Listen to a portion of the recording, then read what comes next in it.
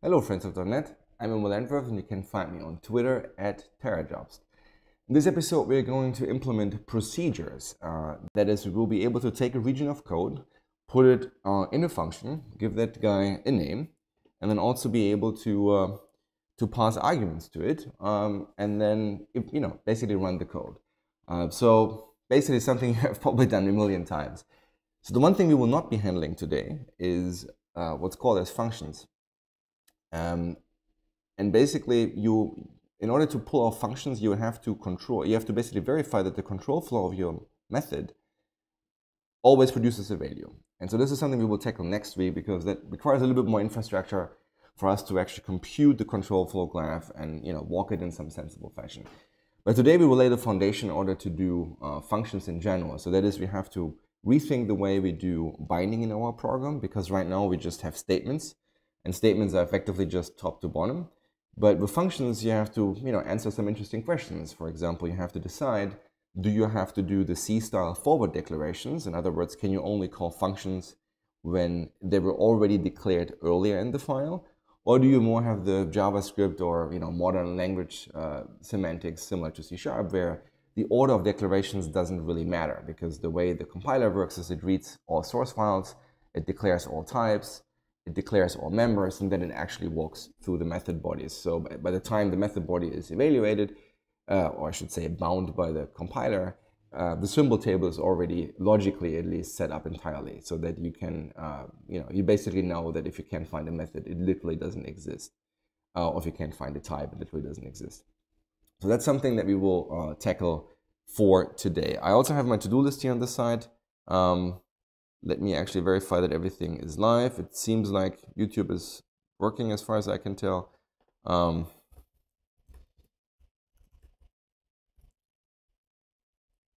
And then I think we are off to the races.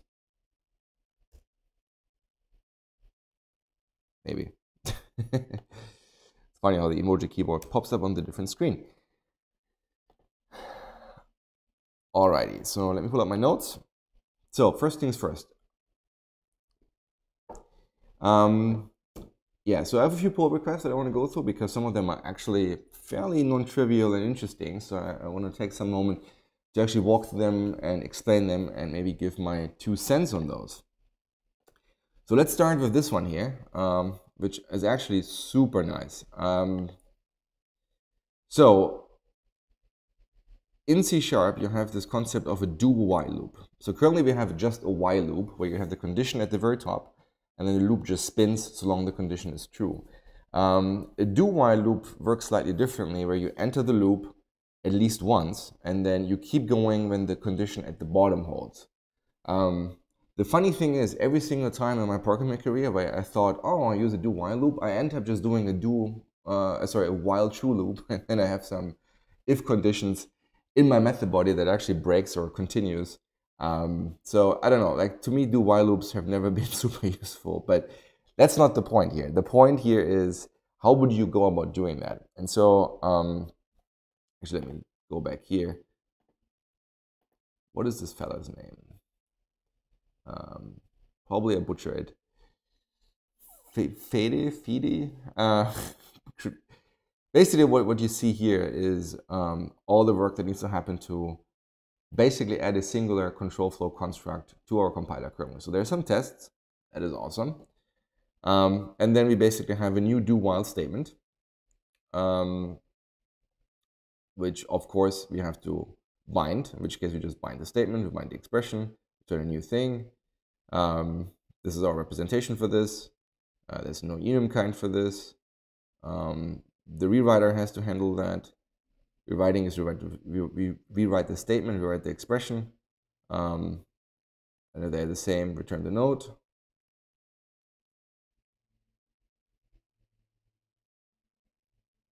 And then code generation is similar.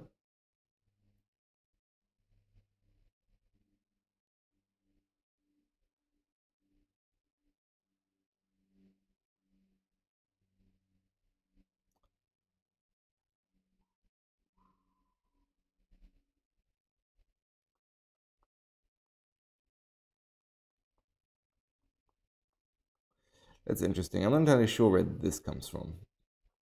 I guess it's just that these labels here are not used at all.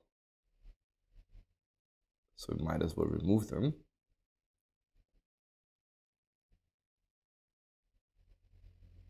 And then, yeah, do while is rewritten to continue body, go to true condition, continue. That makes sense.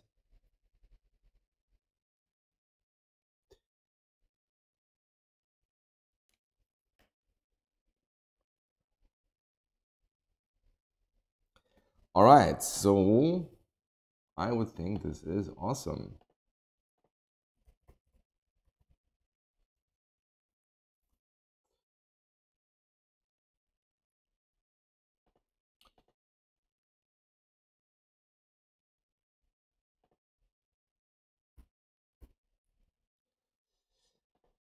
Yeah, here's another small one, which, yeah, I'm on stream apparently terrible at picking names. Maybe also in real life, I don't know. So effectively, when I declared the call expression syntax, I called it parameter, but not parameters, which would be more logical because usually you have more than one, or at least you can have more than one. So it's a collection, so we probably should not have used the singular. So this seems to just do that, which is a great cleanup change.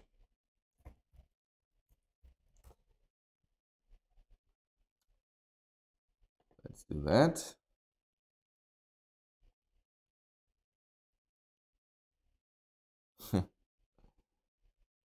All right, so what else? Yeah, so this one is more interesting. So we have to think about this a little bit more. So this is from Lucas. So currently what we do is we have a symbol table, which is a very fancy way to say we have a dictionary for our symbols. And we have currently two different ones. So if you look at the source code,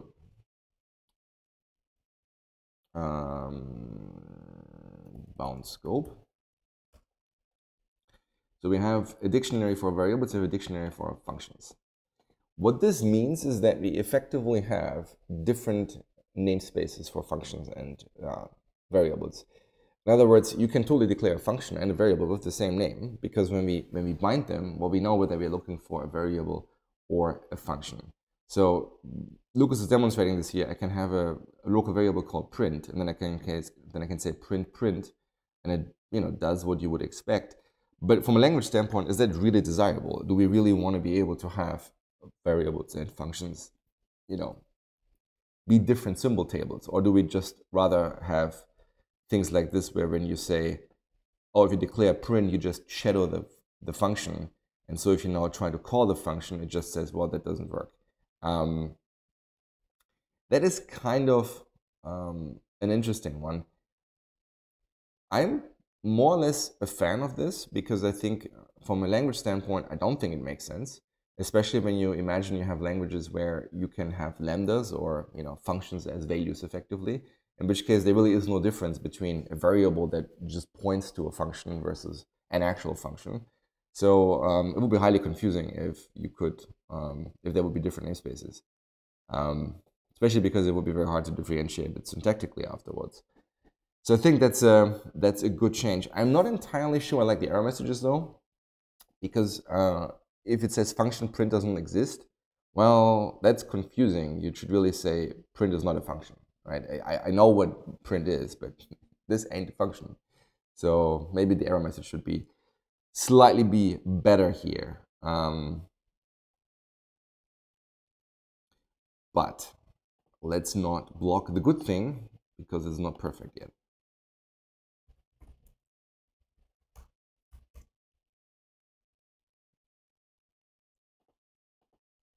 All right.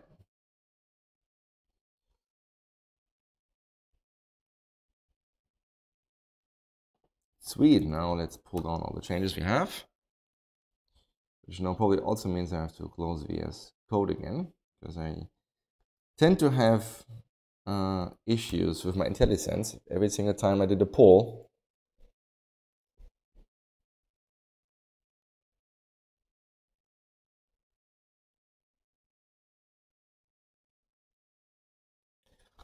And yeah, tests are passing.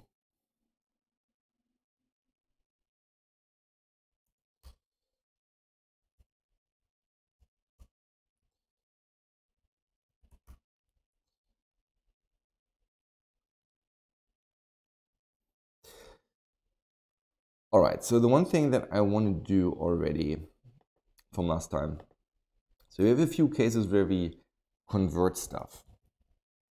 So we have the bind conversion, and we have this thing called the bind expression, where we say we already know what type this guy has to evaluate to. So this is usually when you say, you bind a loop condition, for example, you know that this thing needs to be of type bool.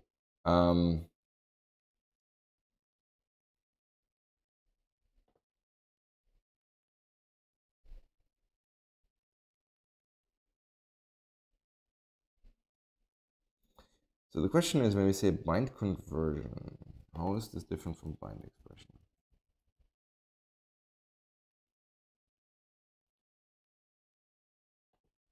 Okay, we have an expression, we have a type. First bind the expression, then we classify this guy. If the conversion doesn't exist, it's an error.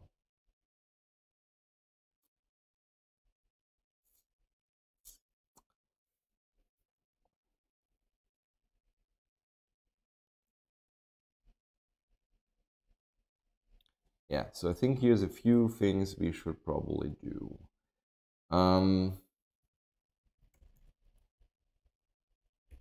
Yeah, that's not helpful, is it? Cannot convert.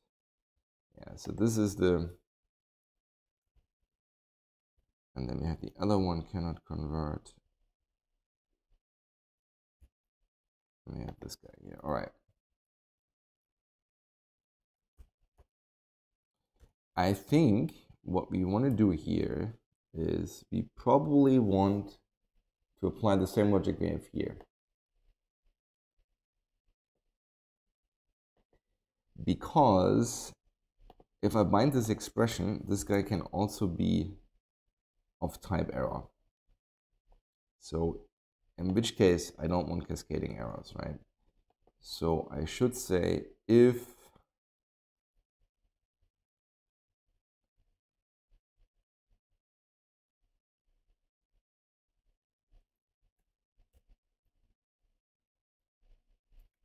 maybe we do it here. We say if expression type is not type symbol error and type is not type symbol error,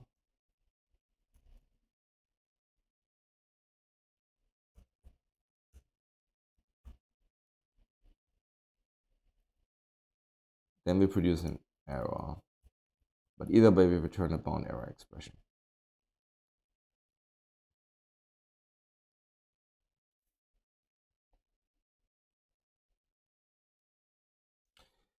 Right? That seems reasonable. And then we can say cannot convert. So this should just be return bind conversion from basically target type, comma syntax.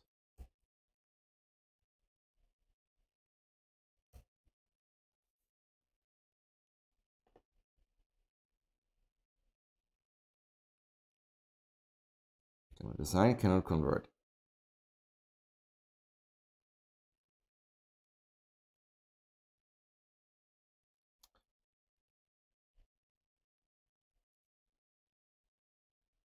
Interestingly enough, when we say bind conversion, the one thing we should also handle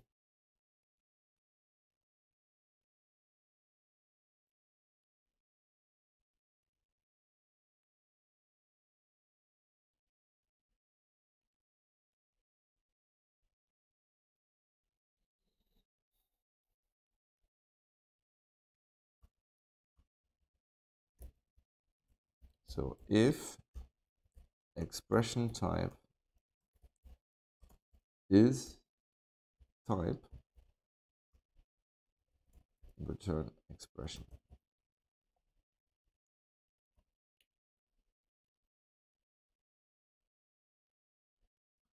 You know what? How about we do this here?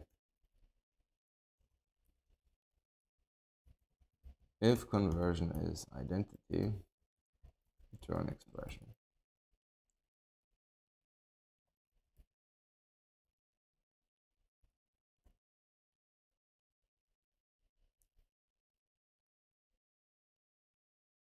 Right, identity conversions are basically when the type is the same. That's the way we have defined it. Which now means I can basically always call bind conversion, and then either the expression already has the type, in which case we just return the expression, or we have to insert a conversion expression into the tree. The only thing I don't like is I don't think I like the order of arguments. So let's actually do it the other way around. And now I probably have to fix up some call sides.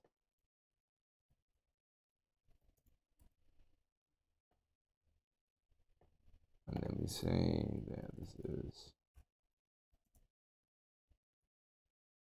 that. So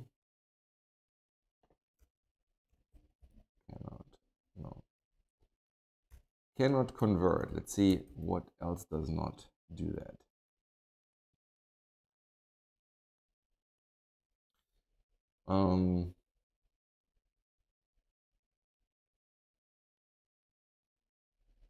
Okay.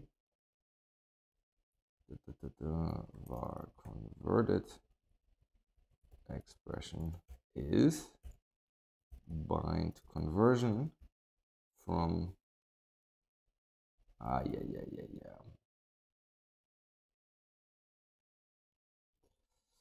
yeah, so the one thing we probably want is we also want this guy, extract method. Yeah.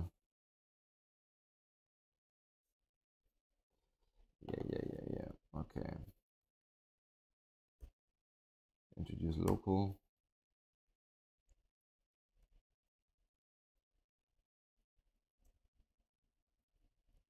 Really?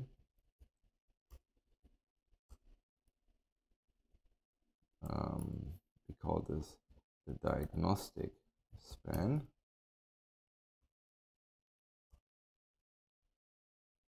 And then we can do this, right? We could say this is now a general method we can use, bind conversion. Yeah, what's a little bit painful is that I cannot change the order of parameters in VS Code. But we probably want the diagnostic span first, then the expression, and then the type.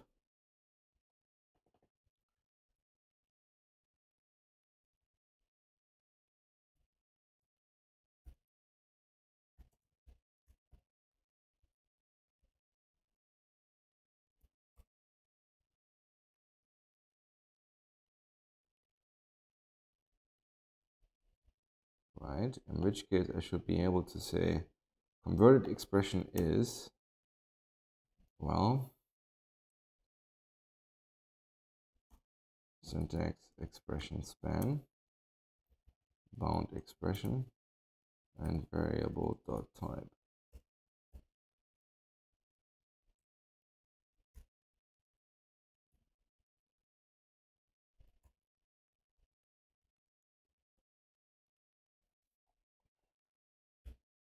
All right, now we only have one place where we report cannot convert.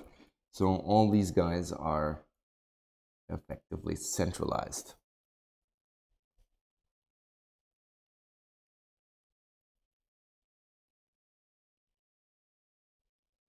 So Nimi is asking, should there be a bound node for a conversion, whether it's implicit or explicit?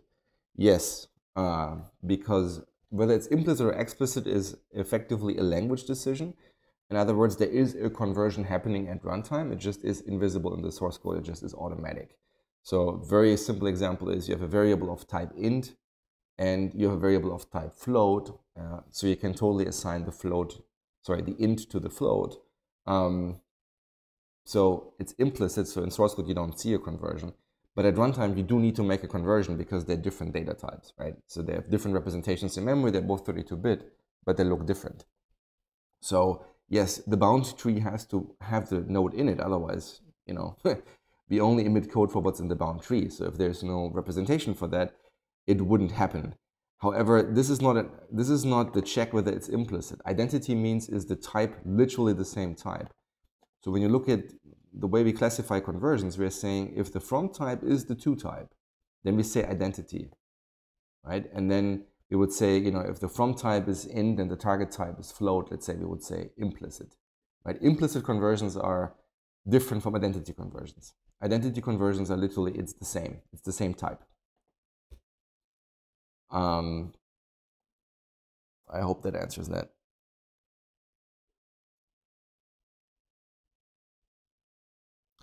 We do have a representation for conversion. That's basically this one here, bound conversion node, where we just record effectively the expression and the target type. All right, so why all of the setup? Well, I want to introduce a concept in our language. So I want to be able to do stuff like this, where you can say var x string equals hello. So basically, I want to introduce the notion of optional typing, right? So you can omit the type, in which case it's inferred, or you can add the type, in which case that is the type of the variable. So in order to do this, we need some representation for this. It starts with, I don't think we parse a colon today. That is correct, there is no colon. So let's add this guy here. That would be the colon token. Boom, boom, boom.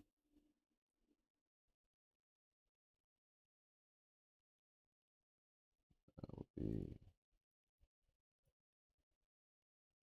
Okay, so actually, I should probably commit what I currently have, just because that's already a very logical chunk of work we've done.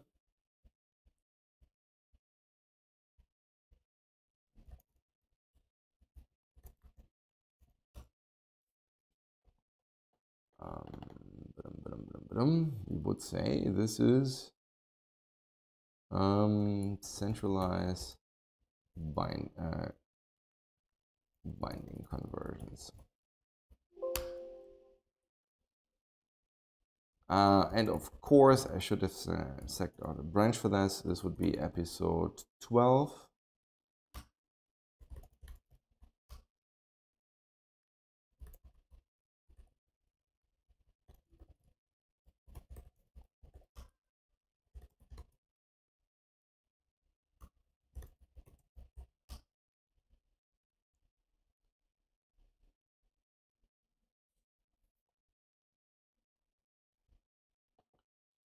Let's create the branch.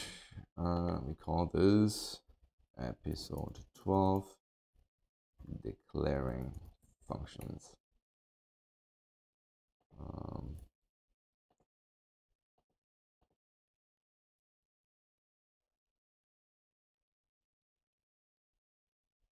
Right, here we go.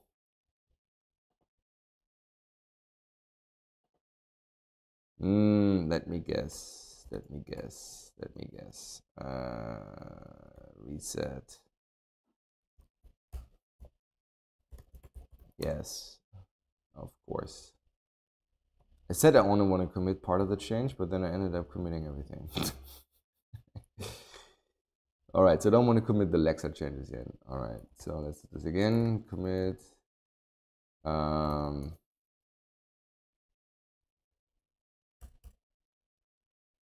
Yeah, git commit. Centralize binding conversions.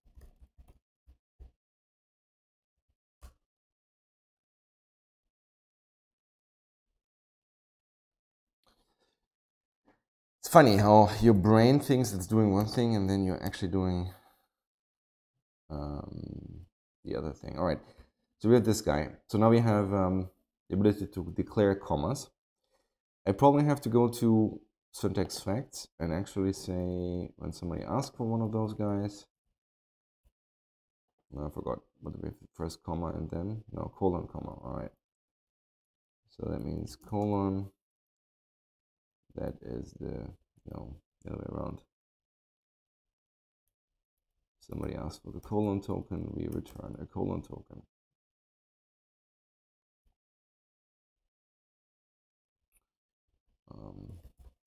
Let's see whether that runs tests.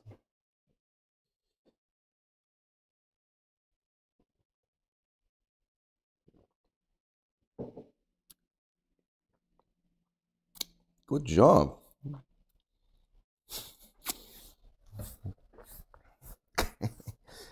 Coffee everywhere. It's almost like I'm doing Java. All right, so we have this guy. Now what we need to do next is in the parser,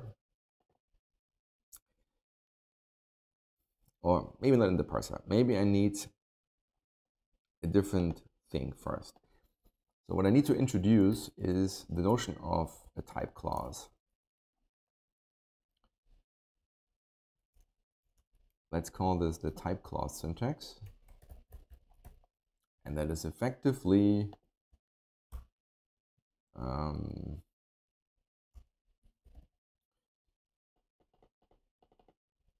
just a colon. So it would be a syntax token, colon token, and it would be followed by the by a syntax token identifier. Oh, here we go. Here we go. And this guy returns a syntax kind type clause. This guy would go where the generic nodes are, somewhere there. Let's move this to a separate file. Right, now we have to parse this.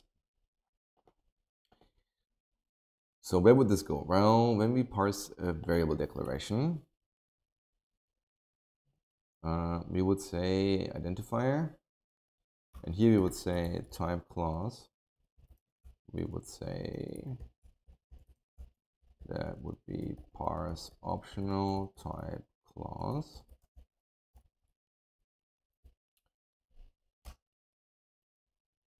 And that returns a type clause. And we would basically say if the current kind is not syntax kind colon token, return null. Otherwise, return parse type clause. And then we would say var colon token is match token syntax kind colon token. And then we would say identifier token, call this identifier. And then we say return new type clause syntax for colon for identifier. Right? Right. And then of course the type clause is going into our variable. Declaration syntax, so we add the parameter. And of course we have to add the property. So now we say keyword identifier type clause equals token. All right, that seems very reasonable.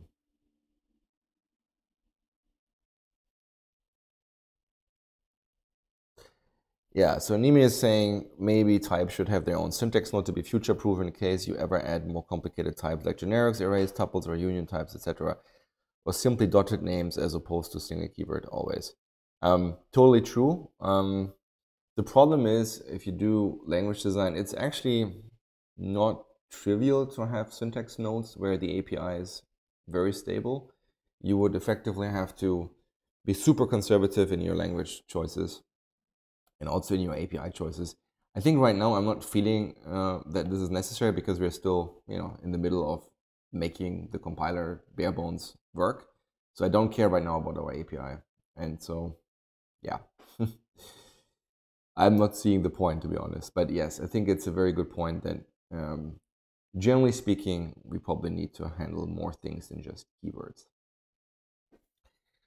All right, so right now actually it should already work. It just shouldn't do anything. So we should be able to do that. So we should be able to say var name is string and we should be saying hello. Yes, that works. Of course, right now we completely ignore whatever we put here. I mean, I can put here blah, blah, blah, blah. That's fine. I can even put here, nonsensical types, and that's also fine.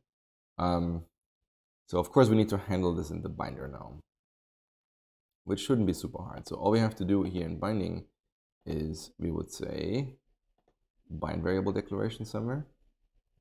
Bind variable declaration, yeah, that guy. We would say var type, and we would say bind type clause, syntax type clause.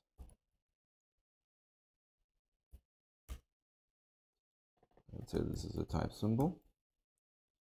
We would say if syntax is null, return null. Otherwise, do we anywhere say bind type? You don't have any types? Nah, that can't be right. Well, I guess it is right. It's the first time we actually introduced the notion of types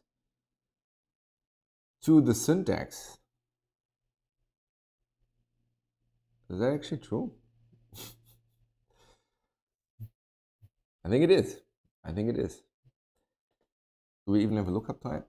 Yeah, we do have a lookup type. So lookup type for syntax identifier text var type. No, it's clearly not the case because we have casts, right? It is clearly not the case. Find our references. Where is it?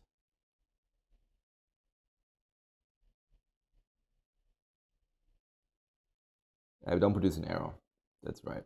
So there's no notion right now of you have a type name that is incorrect. So this is the first thing where we actually do this. Okay, we would say if type is null, we would say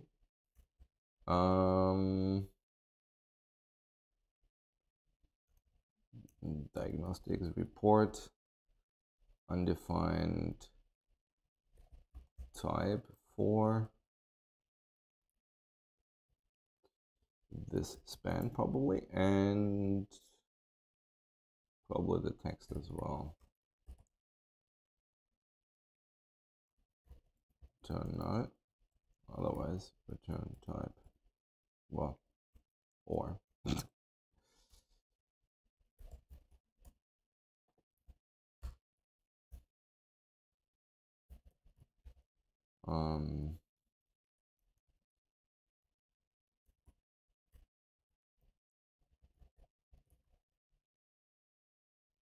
Undefined token, undefined binary, undefined name. Somewhere here. Undefined type. So you would say blah blah blah. What? Report undefined. There you go. That's the one. Undefined type.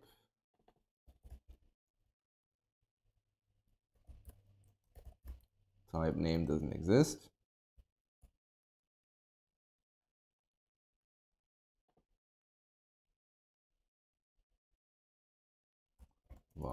Variable type. So that would be if type is null, or if type is not null, Well, I guess it's just this, right?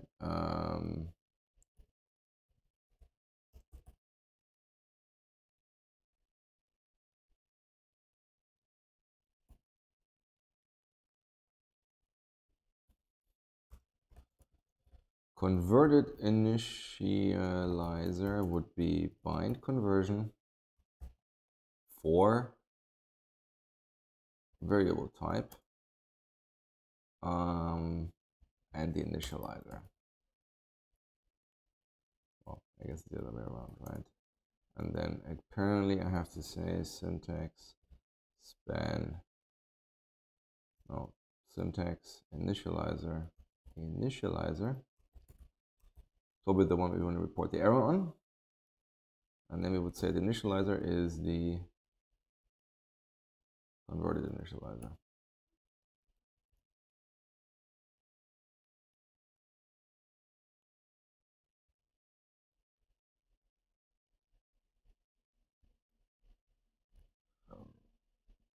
Does that make sense? I think it does.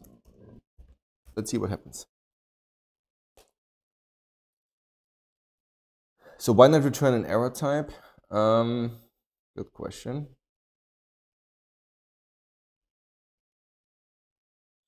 Our message is okay. That worked. That shouldn't work. Yes.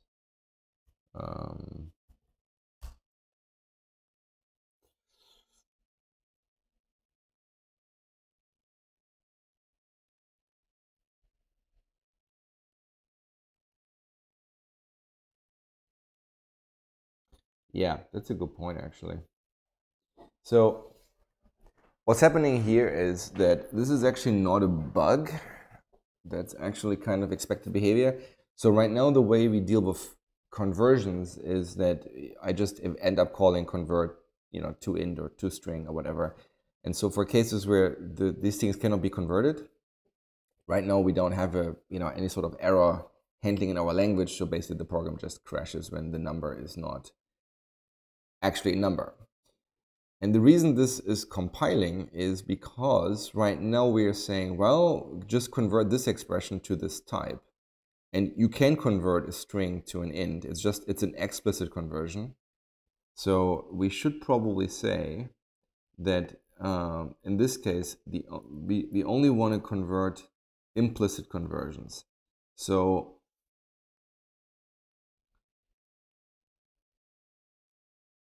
we probably should say bind conversion needs to know whether explicit conversions are okay or not.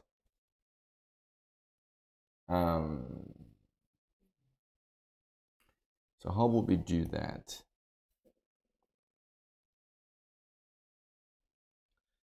Bum, bum, bum, bum, bum. Bum, bum, bum, bum.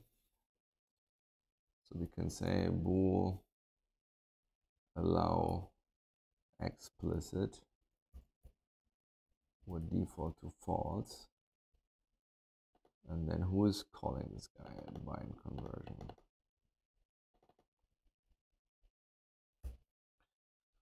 Okay, so this guy, yes, and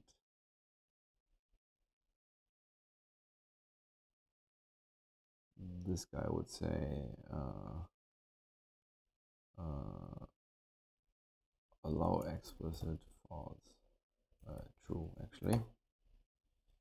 But that doesn't help us because this method actually does not take this. So we probably have to do the same thing here.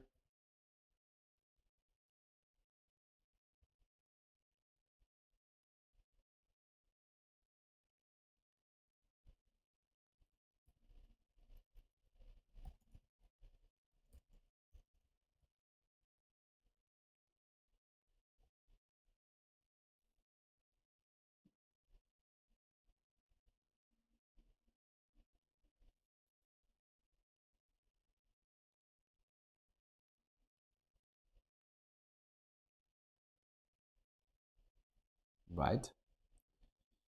Then I think we can even simplify this more. and bind variable expression, no declaration, right? Bind variable declaration.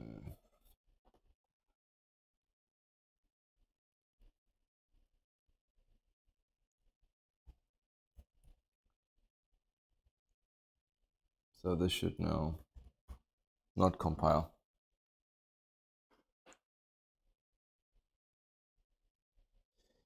No, it should be allow explicit because implicit should always work, right? The only thing I don't want to always make, actually, it didn't, of course, handle this thing. So we say bind conversion.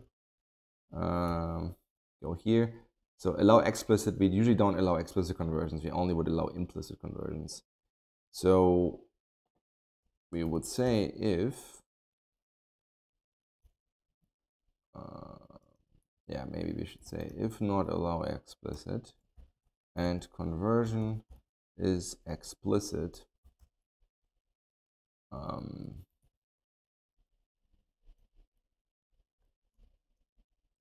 then we would say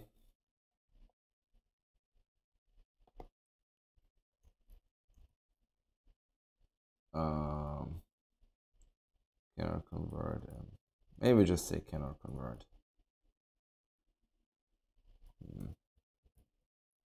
Implicitly. Cannot convert implicitly.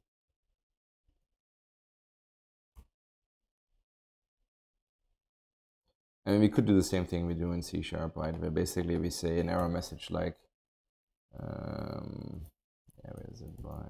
No, report cannot convert.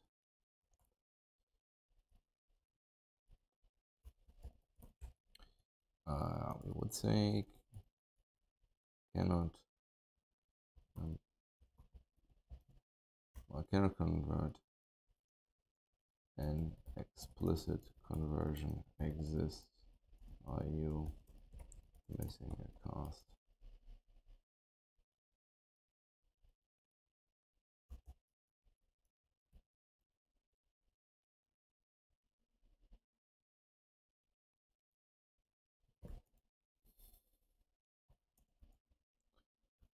Is that what C# says?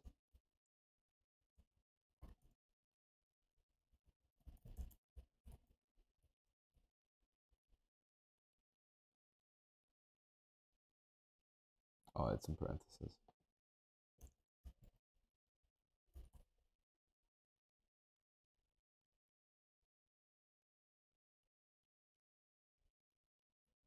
Bit odd, but fine. All right, this would be from type to type. Yeah, this would be spam. Let's try this again. Yeah, I am seemingly not typing well. Exists. Here we go. So now we save our message int equals blah blah blah. Cannot convert type string to int and implicit conversion exists. Are you missing a cast? All right, so this is kind of where we wanted to land.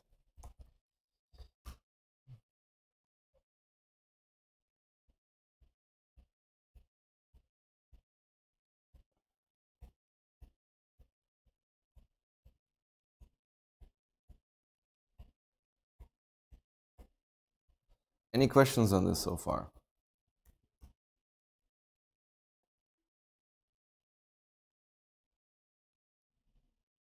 Yeah, the code fix to insert the cast. Yes. Allow variables to have optional types.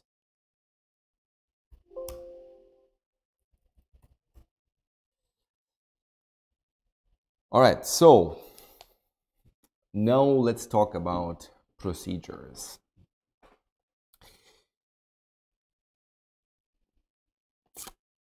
Where would we do this? So maybe before we go into the syntax, because the syntax is the least of our concerns, let's talk about how binding currently works. So the way the program right now is executed is that effectively I call this function here bind global scope, and that gives me effectively access to the previous scope. And the previous scope in our world is, because we're in the environment of a REPL where we have previous submissions, is basically whatever you wrote before, right? So you have this chain of earlier submissions, and if a submission doesn't compile, then it's not, you know, added to the chain, if you will. So at any given point in time, all the previous ones are, you know, compiled correctly. And so the compilation syntax is basically the current submission, and then the previous is whatever it was before. And then basically all we have to do, because our compilation syntax right now only holds a single statement, all we have to do here is just bind the one statement, right? So if we now extend this to functions or procedures, whatever you want to call them, we have to think about what our compilation unit model will be like. So you probably won't have a singular statement. You will probably have a collection of some sort of top-level item. And there's really two things. It's either a function declaration or it's a global statement, right? And then you could say in a REPL environment, you know, any expression is also a valid global statement. But if you actually have a real program where you have multiple files on disk and you compile them, we could decide that the only things that are legal at the global level are variable declarations, but not arbitrary statements. And then we would just say one of the functions has to be the main method. I think that's probably a pretty reasonable approach. And then if we go down that path, then okay, so our compilation unit is now multiple functions. And what we then do is we don't want to bind immediately all the function bodies. We will do a first pass where we declare all the functions. And then we will say, okay, now work for each method body and now bind the statement. So that means the order in which the functions are declared doesn't matter, because forward declarations are not great to work with. And if you ever worked with C or C++, it's annoying as hell if you have to declare functions twice, like, you know, in the source file and then another time in the header file, so that people can actually call it. And then, of course, you have all sorts of interesting you know, issues when you rename parameters and blah, blah, blah. You have to do everything twice.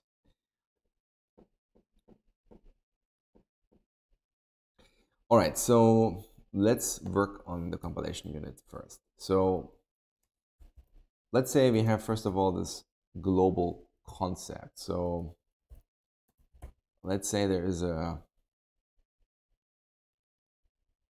how do we call this?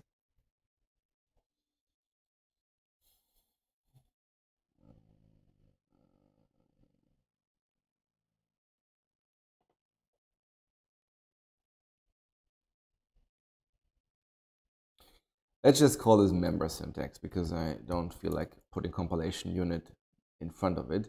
But logically, it's whatever you can put in a file, right? And then we would have two derivatives. We would have a global statement syntax. That would be a member syntax. And that would just be holding on to a statement syntax.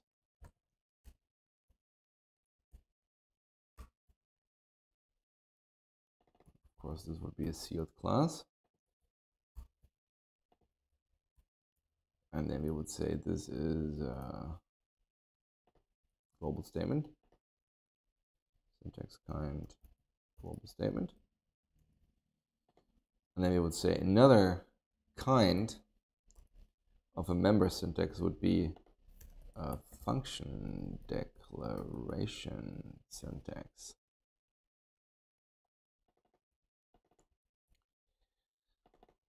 And of course, that is very different.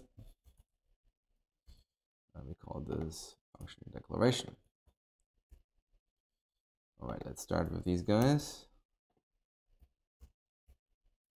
Again, these go kind of here, kind of sensible. All right, so what is the function declaration going to look like? Well, we have a syntax token for the function keyword. we would have the actual function name, so it would be a syntax token identifier. We would have a syntax token, parenthesize syntax. I am not great at typing things. Let's do not expression syntax, but let's say it's a separated syntax list of a parameter syntax, which we don't have yet. Or we will add that, and there will be parameters. And then, of course, we would have a type clause, which would be the type of the whole function. That seems. Do it again. Parameters.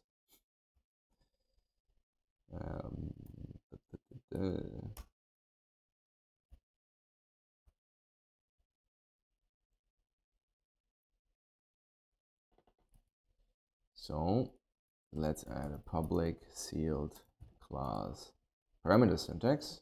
That would be a syntax node. And that would be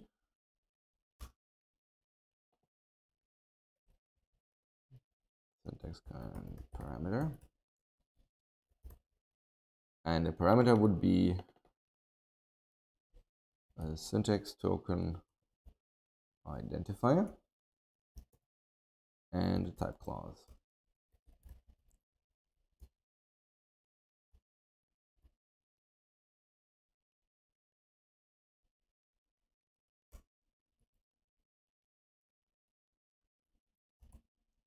Something like this.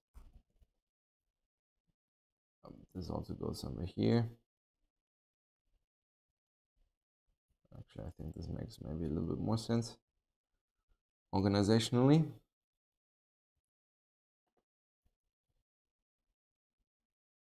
All right.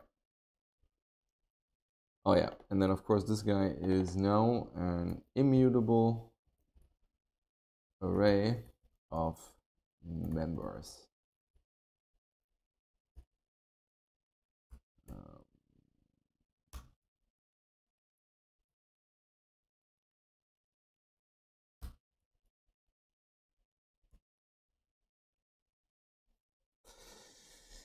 So no local functions. We don't have them right now. I don't plan on adding them, but you could trivially do that. In the same way that I do the global statement, you can just introduce a statement node that you call local function statement, which basically would be of type statement, and it just holds a function declaration. So you can totally, similar to all these other things work, right? I have a statement called expression statement that holds an expression, right? So you can always repurpose part of the hierarchy into another thing by just adding a placeholder around it. So we can, this wouldn't be hard to do syntactically.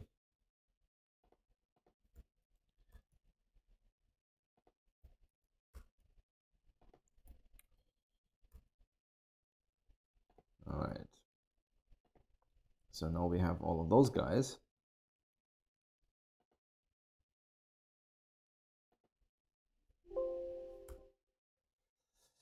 So now how do I actually commit this?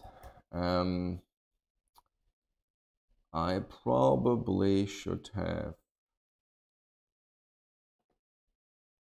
I'm not committing. I probably should have done the fix-ups first. So, okay, so when we say bind statement,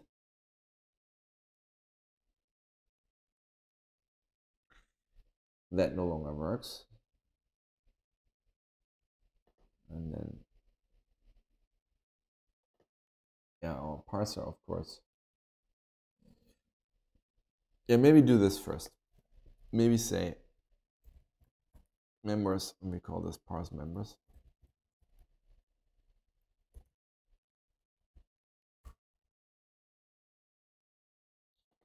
say this is an immutable array of type member syntax.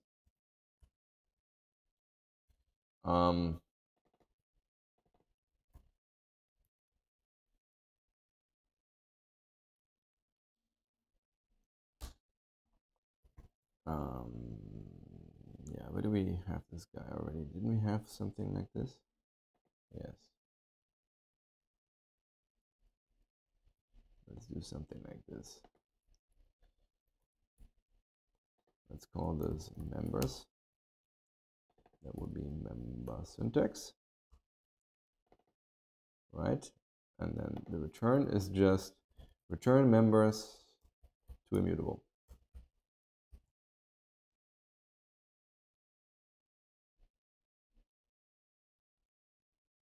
And we keep going until end of file.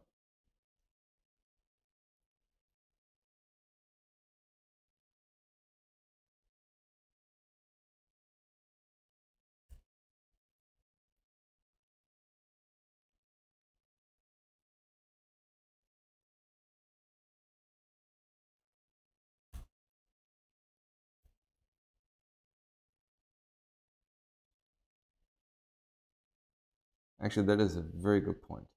So we probably need to do the same trick here. So if parse statement do not consume any tokens, we need to skip the current token and continue in order to avoid an infinite loop. We probably want to keep doing this. So now we can say var okay, if current kind is actually, you know what? Let's call this parse member.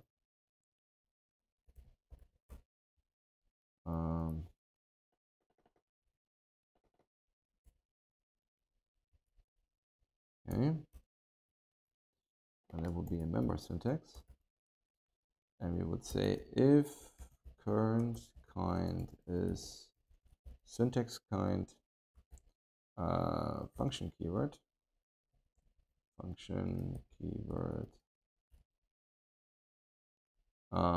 then we would say return parse function declaration.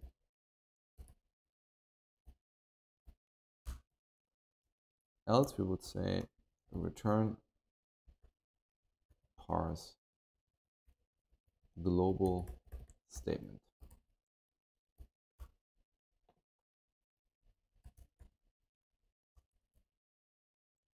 I would say a global statement would be var statement is parse statement, and then we say return new global statement syntax for this statement.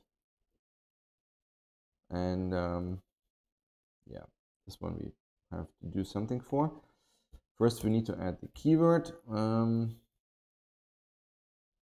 That would be probably here, right? Function keyword. And then I think the only thing we have to do is in the syntax facts, we would have to add that entry here. I would say function keyword function. And I think, yeah, it would have to do this here as well. Now, where is this? Here. All right, so now we can actually detect our function keywords.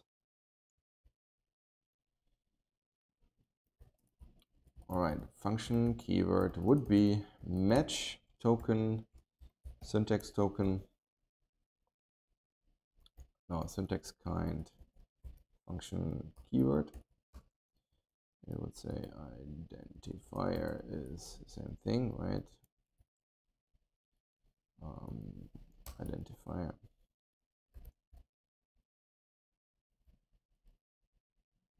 Now, what is this? Parenthesized expression. Damn it. I'm lazy.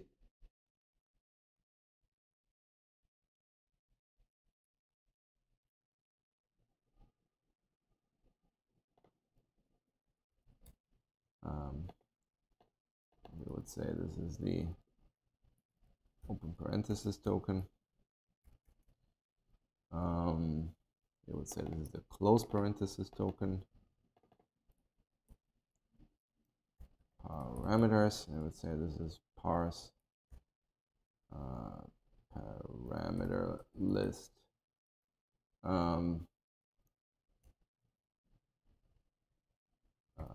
Type, of course, would be parse optional type class. And then, of course, the body is parse block statement. And then we would say return new function declaration syntax for the function keyword, the identifier, the open parenthesis, the parameters, the close parenthesis, the type, and of course the body, which for some reason we did not add to the syntax node. Oopsie. Well, I see. What did we mess up?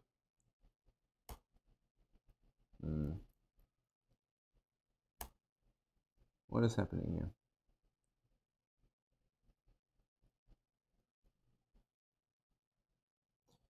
Fine, be like that. Then we say this is a separated syntax list for parameter syntax.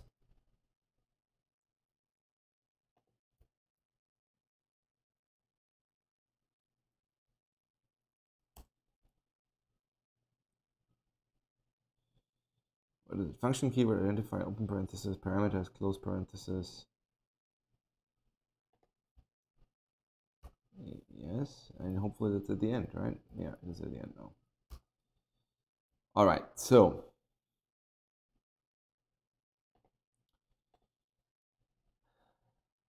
how do we do arguments? Parse arguments, because it will probably be the same thing, right? Parse parameter.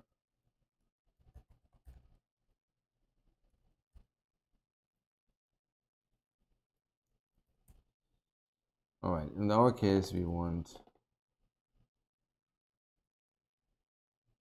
yes, that is correct. We want this.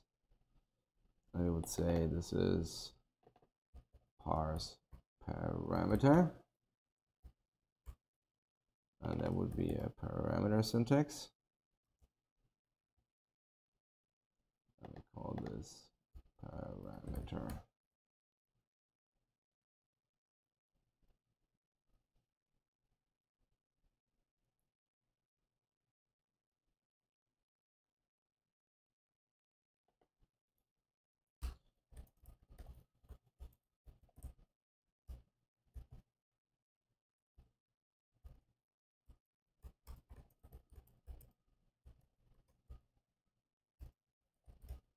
So we need a type clause which is not optional for parameters. And then we say return new parameter syntax for identifier and type. And apparently I misspelled identifier. Of course I did.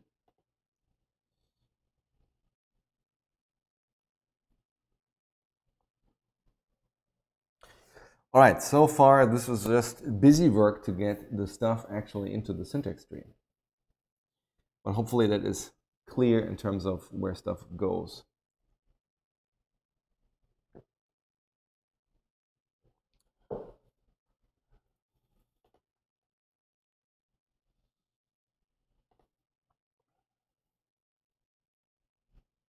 I think open brace token and parse members should be removed.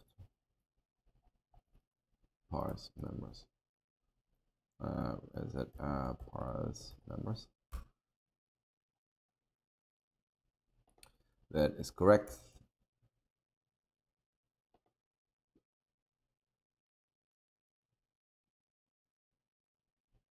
Good catch, David. Good catch.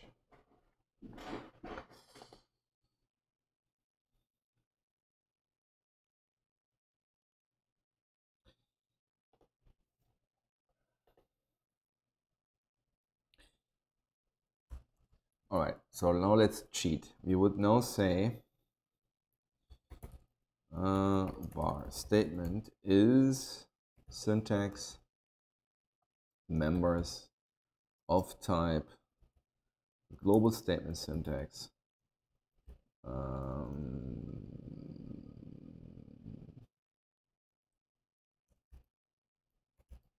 single. First to default. I'm not entirely sure how I want to do this to get this running again. Let's think about what the global scope would look like. So the global scope right now has diagnostics for the global scope. It has all the variables, and it has the statement.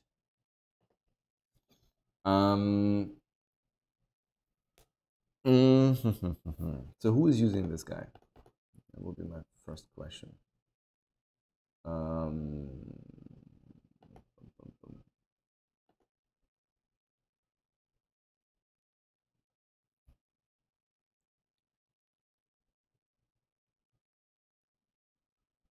So we assign it, that's great.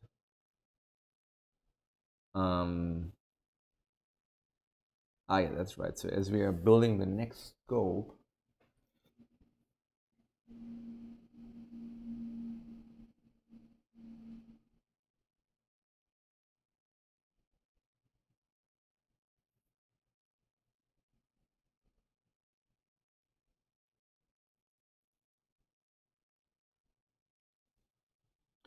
yes, that is true.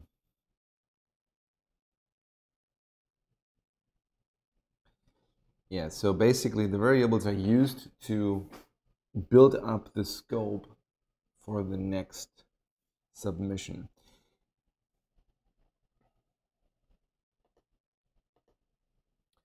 I think the way I want to do this is, so first I want to bind all the functions. And by binding the functions, I really mean not binding the body, but just binding the declaration effectively and getting it into the symbol table. Then I should be able to bind all statements, or the global ones.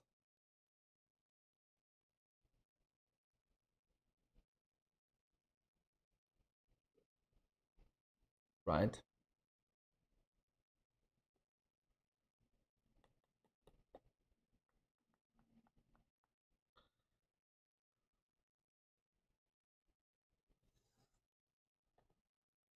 So let's do the following then. Let's say for each var function in syntax members of type function declaration syntax, we would say binder bind function declaration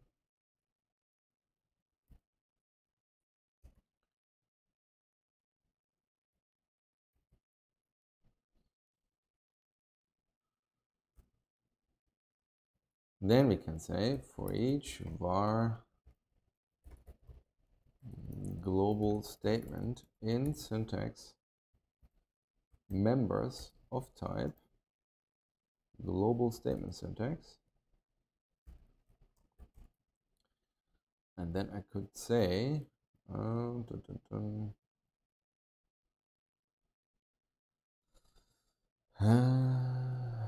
var statement equals binder bind statement for global statement.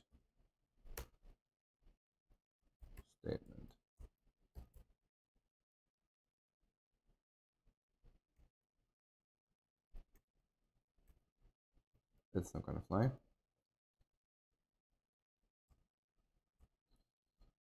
We can say var functions is binder scope get declared functions.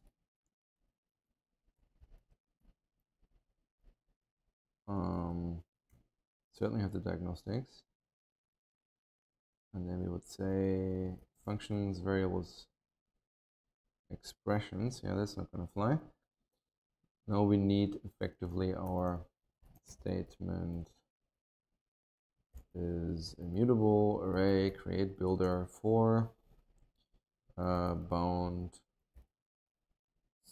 statement.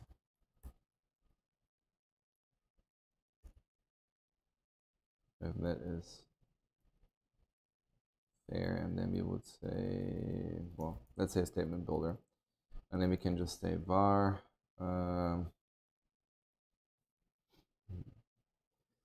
well, statement builder add s, and then we can say the statement is actually a new bound block statement for, or statement builder to immutable, and then we can just say that is the statement.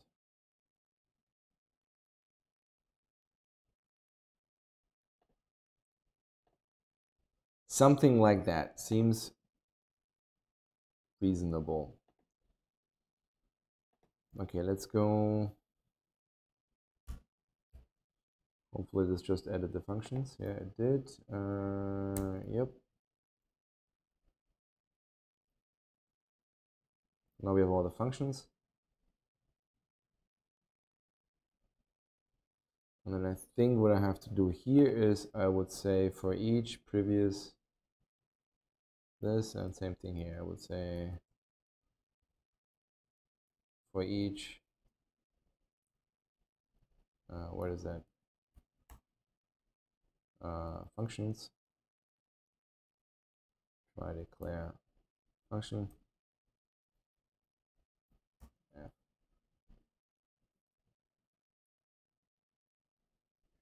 So in principle, that is already doing the right thing. Now let's add the function declaration binding, which in our case,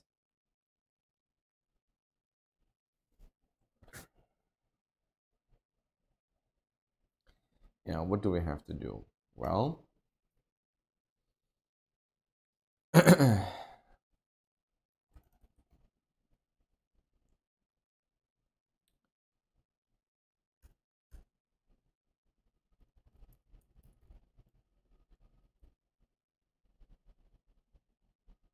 so let's start with the parameters. That might be easier.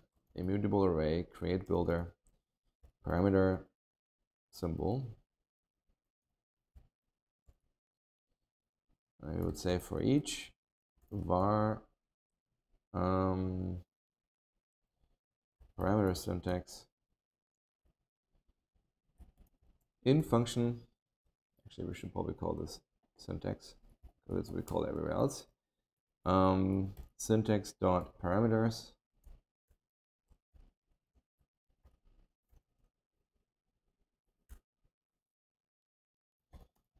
Name is parameter syntax.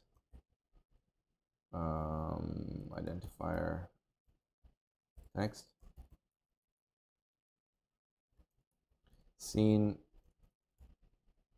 parameter names. So I want to make sure that we don't have duplicates there. So that's this. If scene add name, then we would say diagnostics report duplicate, or maybe parameter. What do we have already declared? Symbol already declared. Let's say parameter already declared. We would say that is the parameter syntax.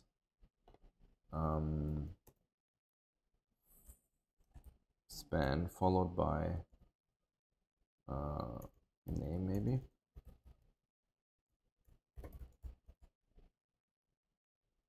Good enough.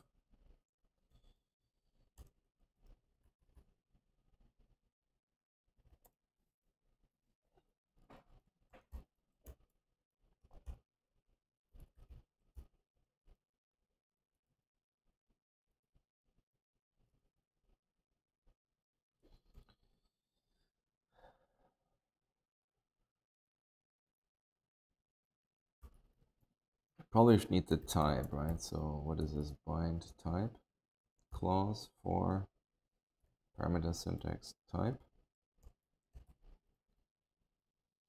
Then I can say parameter is new parameter symbol for name and for type. And then I can say parameters add parameter.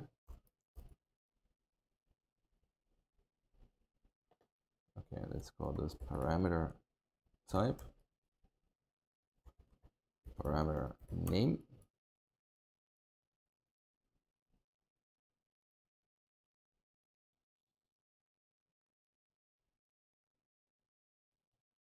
We probably want the type bind type clause for, actually in our case, bind optional type clause. No, bind type clause that returns null. There would be parameter, no, it would be syntax type clause. And if there's no type specified, in that case, I return type symbol void. Right, that's basically what we will support today. Not support. So we could say if type is not type symbol void, I don't know. Yeah, doesn't matter. Actually, let's do it the right way. Let's say diagnostics report functions are unsupported. That would be syntax type span.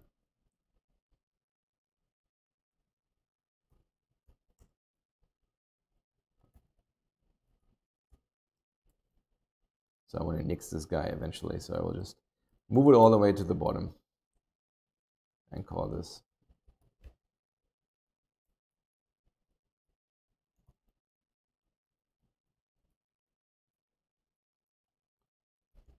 functions with return values are unsupported. All right.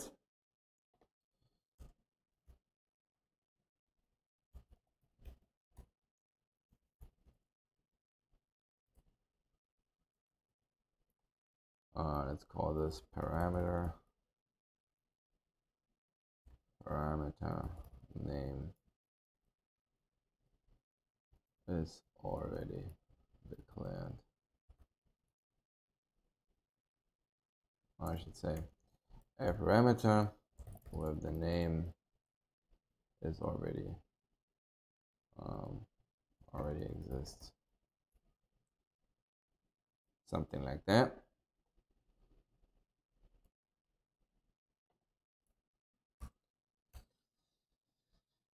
All right, so now we can declare our function. That would be new function symbol for syntax. What is that? Syntax name. No, syntax identifier dot text. Parameters to immutable. And then, of course, the type. And then we have to say scope try declare variable. Well, try declare functions. Try declare function for the function. If we can't do that, then we would say diagnostics report function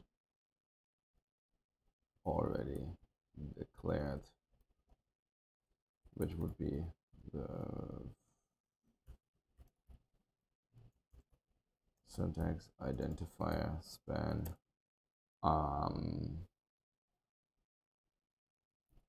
function dot name.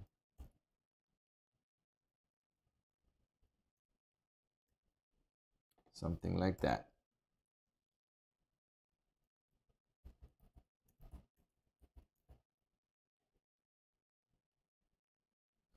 I was amazed by where the quick fix puts the stuff. Seems like some sort of alphabetically sorted in, but it's never the place where you want it. Do we have a variable already declared?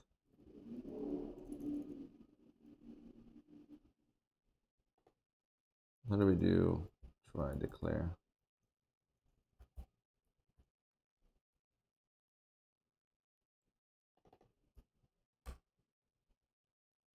We put symbol already declared. Ah, okay. Never mind. Function already. We don't need that.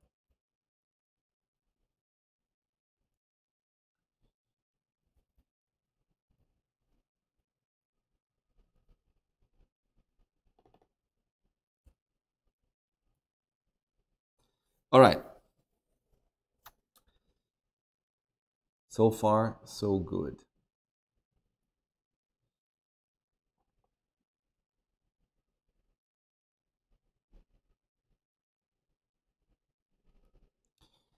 So we are binding the function now. So the question is, let's see what happens when we actually try to do some stuff.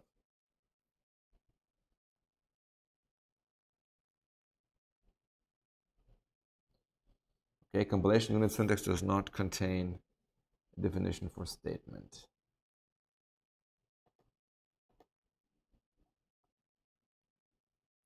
Use statement because we need to exclude the end of file token.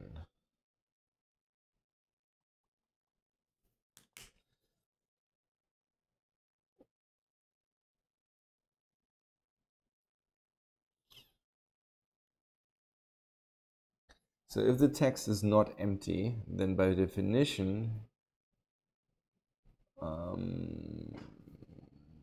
we need to have a member.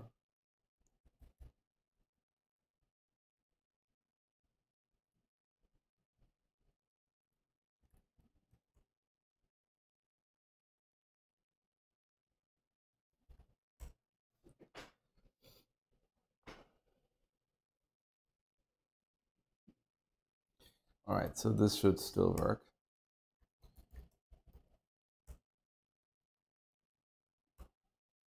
So we have a compilation unit, which is a global statement, which is the expression statement, which is the expression.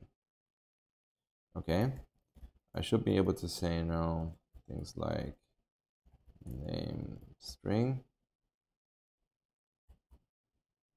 And I should be able to say print hi plus name plus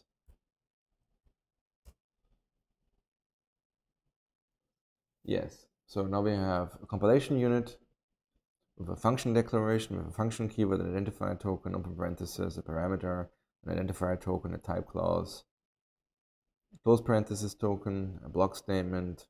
So that seems reasonable. Of course, if I now try to do anything, if I say hi, it will crash because we have done nothing to evaluate expressions that have functions in there that are not the predefined ones.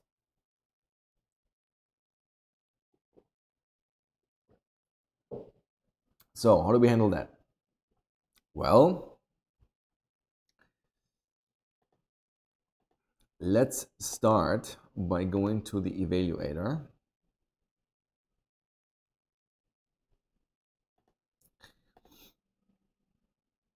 And let's think about how we do things right now. So what we have is we have this bag, this global dictionary with all the variables. And that kind of makes sense in cases where we actually have true global variables. But this will probably not work so well as soon as we have functions. So for example, local variables, you really don't want to put in this global thing.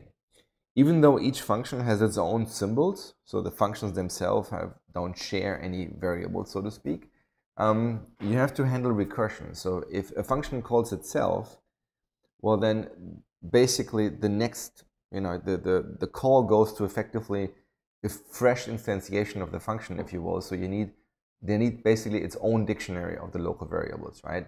Otherwise, you have this problem when you have recursive function calls. You know, the function you're calling into changes a local variable, and when the function returns, now the parent can observe those variables, even though they are, of course, not the same thing. The way this is implemented in pretty much any operating system or any programming language in this universe is that there's a runtime stack. And so every single time you call a function, you know, there's a stack, and the function basically gets space on that stack. And so each local variable, if you will, is basically within that stack. And so when the function returns, you just pop the stack with the state of the function, and then things disappear. So we can do one thing relatively easily, and that is introducing this notion of a stack of dictionaries. And then our lookup rules for evaluating basically has to first probe the local ones and then the global ones.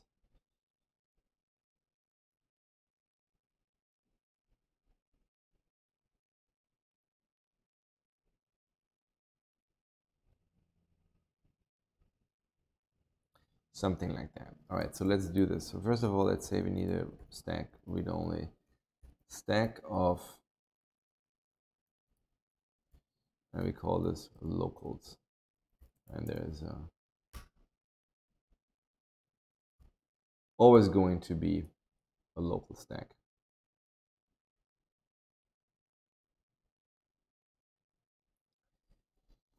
So now when we say evaluate expression statement,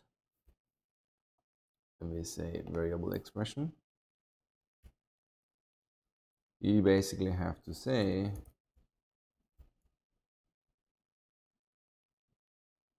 if locals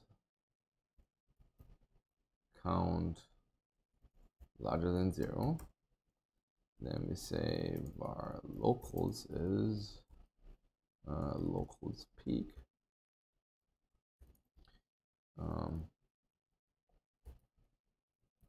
If locals try get value for our variable out var value, then we say return this one. Otherwise, it must be a global variable. Let's call this globals to just make things clear.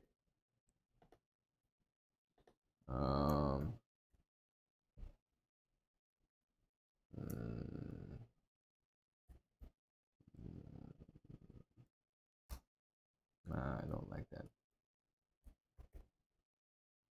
Yeah, doesn't matter. Good enough.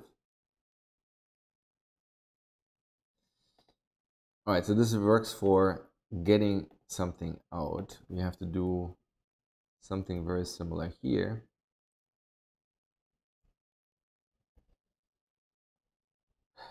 And then we basically have to say if, so we evaluate this guy.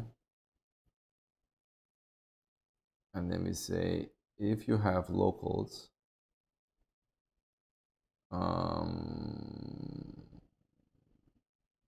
if locals contains, yeah, that's a little bit of a problem, isn't it? No, I think I don't want to do any of that. Here's what I think I will do. I will say switch v variable, because there are basically two cases. There is the parameter symbol,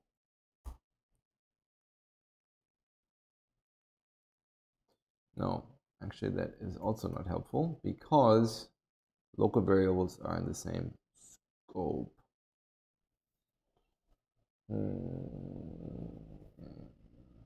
Yeah, how do I know whether something is a global variable versus a local variable?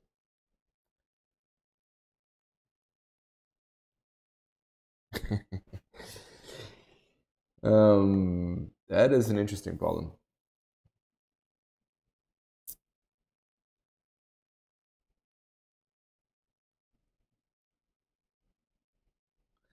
How do I know what global variables are? So this guy basically just gets a dictionary passed, which is basically, here's where you store the state of the global variables.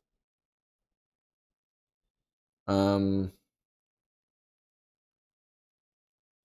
we could have different symbols, or we could have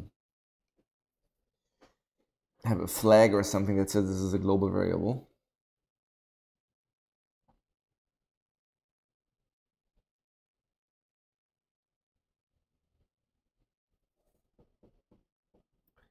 What is the most logical way to store that information?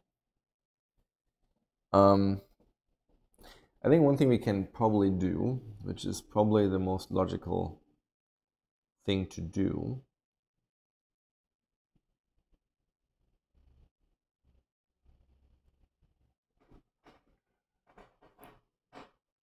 and that is changing our symbols slightly.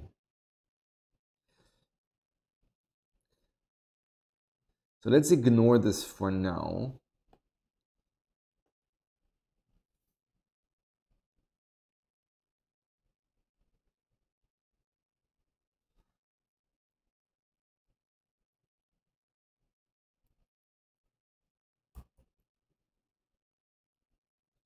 Let's only handle, okay, so actually, no, we need to, we need to pass, how do we pass them?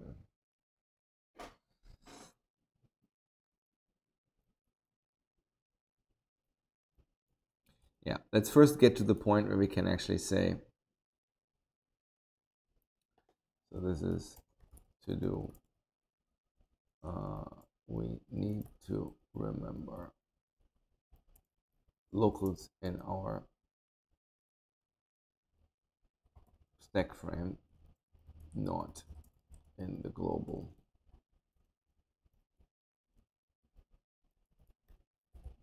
dictionary. I should say store. Let's just think about how we actually do the call expression. So if it's a built-in function, we do this. If it's not a built-in function, then we basically have to evaluate all the arguments.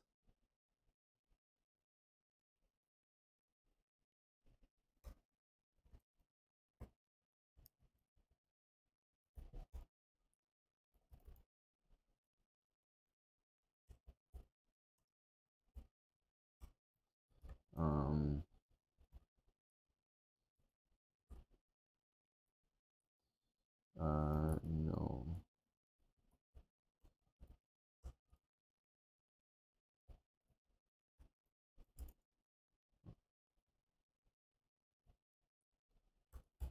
For our node arguments I,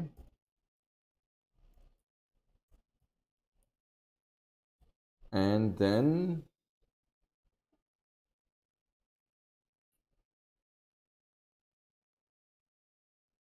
I have to effectively create a new stack frame. So we would have to say var locals is new parameter new dictionary variable symbol object. Yeah, in fact, that's what I have to do. Forget about that. I just say nodes, node arguments, and I would say var value, var parameter is node function parameters I, and then we say locals, add parameter value,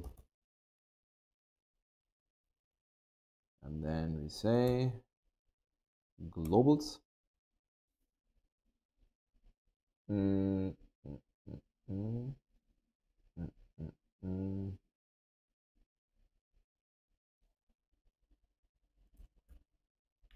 Locals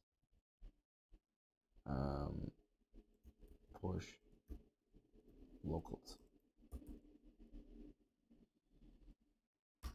Right, and then we just have to say return evaluate node function, sort of. So the way this currently works is that our root evaluate function is basically this guy here, right? So which is basically we basically say root, it's a block statement. So how about instead of saying root,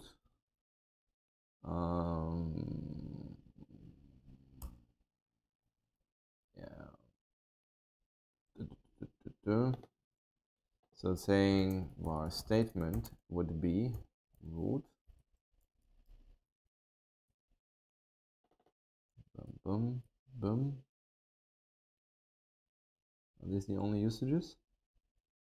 Looks like it. Let's call this body maybe.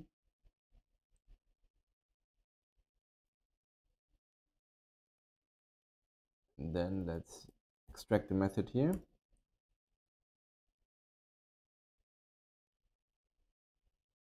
And we call this evaluate statement or evaluate, yeah, something like this.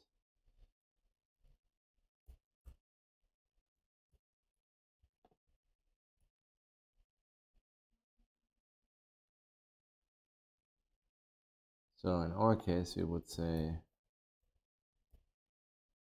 the body of the function.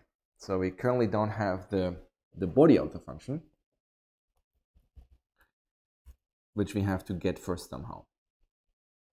Which brings us back to the binder, because right now we'd never bind function bodies. So that's the next concept we would have to do. We would have to introduce this other thing here, where we basically say, this is the global scope, which is the first step, and then we would say there's another one, let's call this bound program or something, and we call this bind program. And what this guy basically needs is global scope,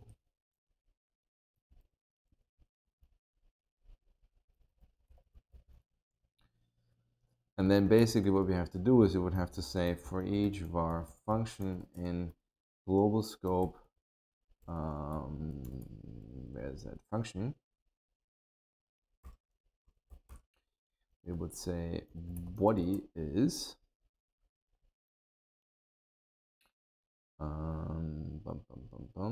well, binder is new binder,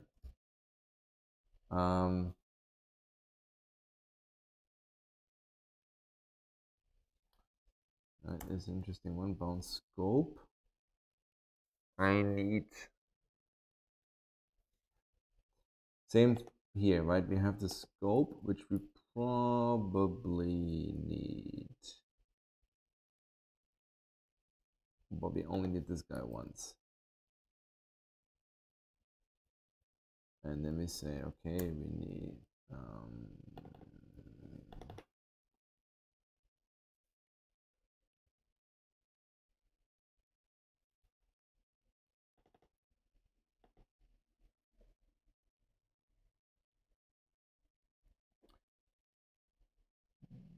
parent scope function, so that we know we actually bind a function.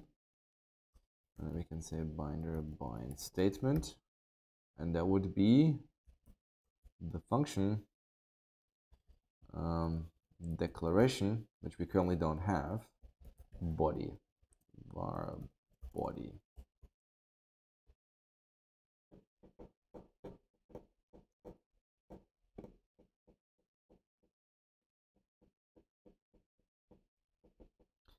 Yeah, so when we go to when we declare, so we have this thing function symbol, right? The function symbol should also have a function declaration syntax declaration,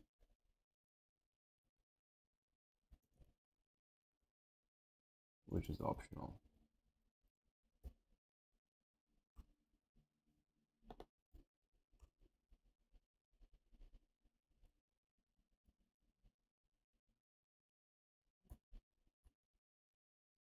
So that means now when we declare these guys,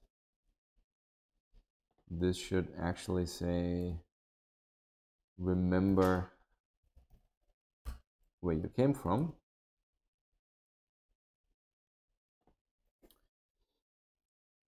So now when we bind the statement, this is the function body. And then logically, all we have to do is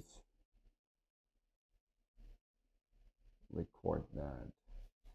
So let's say we have function bodies, immutable dictionary, create builder for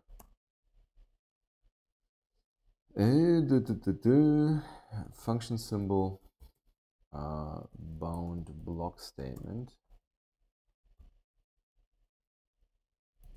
and then we would say function bodies, add function comma body.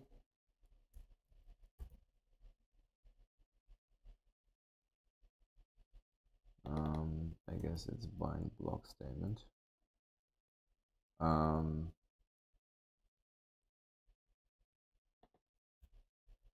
Which ironically gives us back about, yeah, actually that is fine because we don't.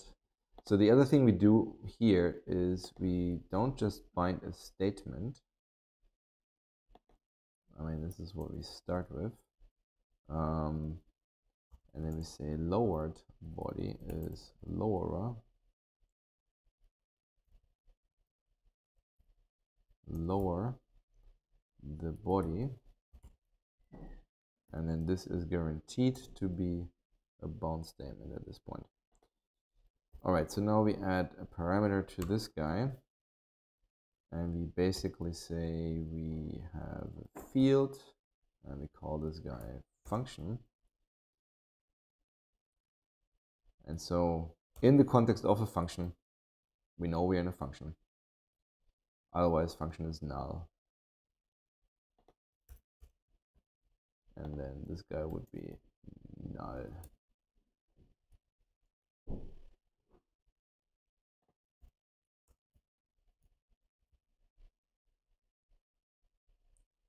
Right? Something along those lines. And then the bound program would be basically those guys.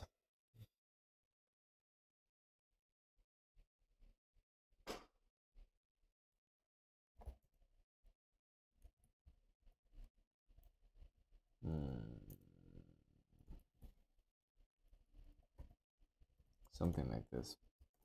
New bound program, which we don't have yet, but it would be the global scope. Well, would it be? I mean, oh yeah, we need diagnostics. Yeah. Diagnostics is global scope. Diagnostics.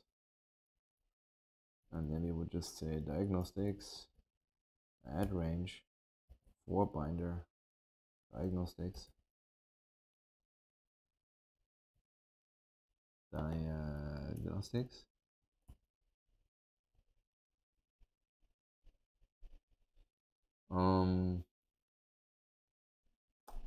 I guess.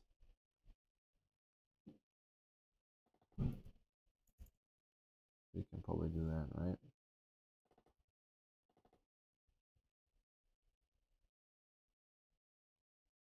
And then we would say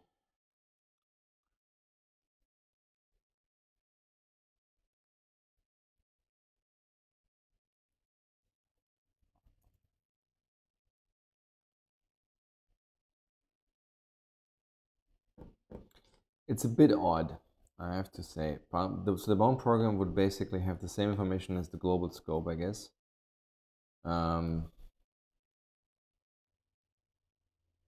Which is kind of odd.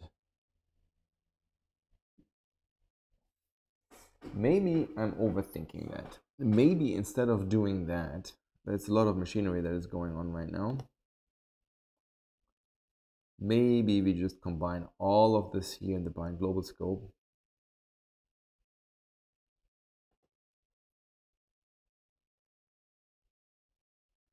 Yeah, let's do that. I think that might be easier to understand.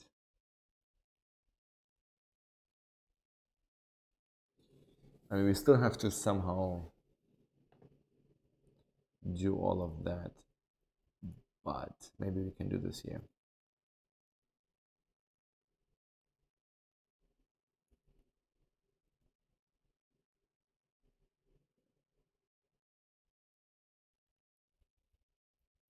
Okay, bind global statements, and then maybe we have here this thing where we say bind function bodies.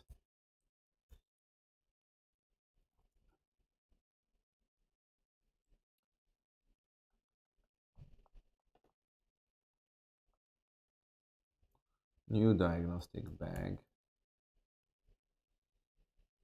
And then we can just say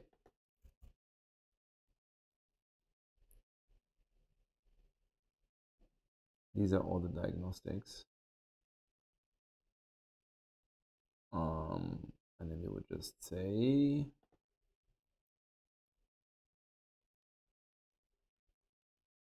diagnostics, add range, those guys.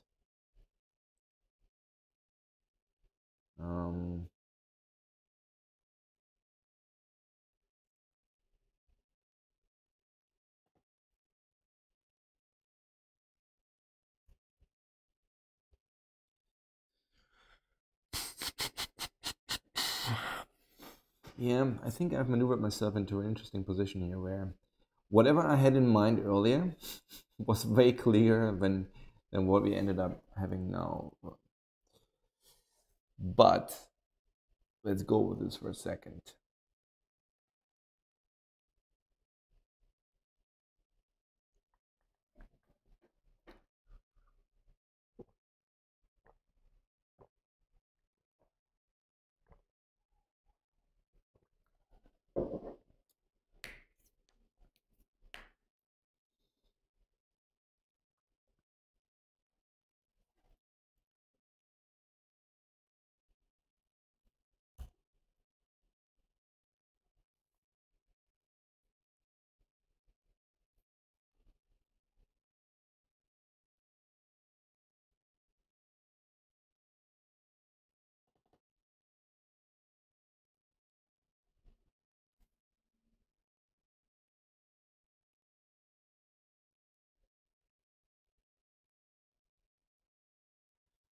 I don't think I like that.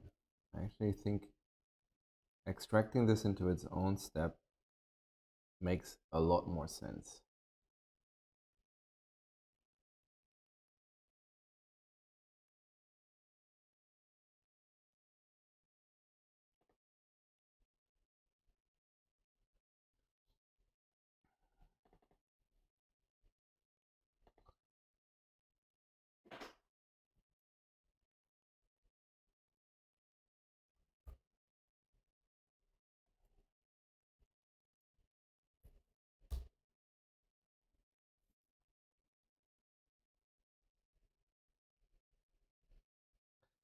I mean, it's kind of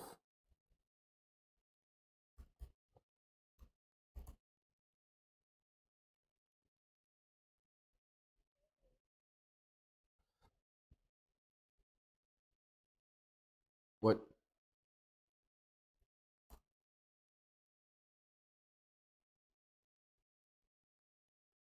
Ready? There's no.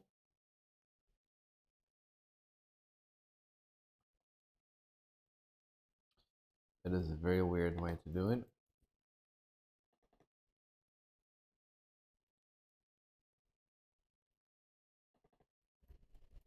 Well,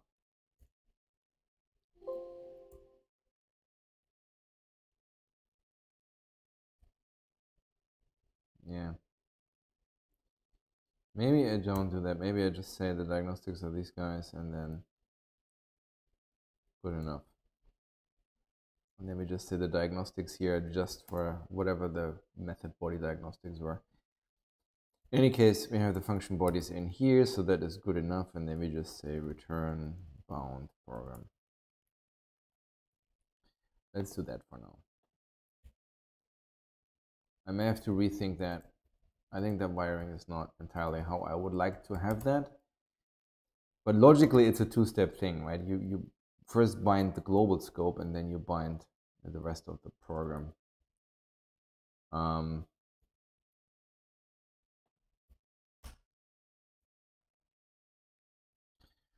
boy.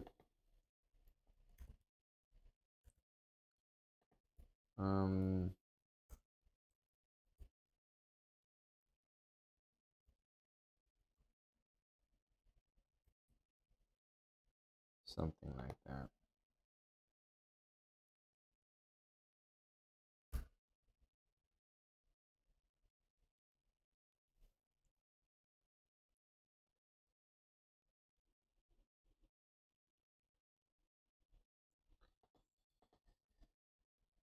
All right, so now we say, yeah, so let's first get the binder in order.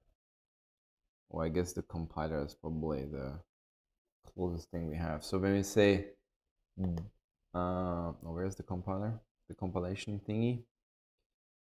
It's in the root compilation. So we initialize the bound scope lazily. We evaluate.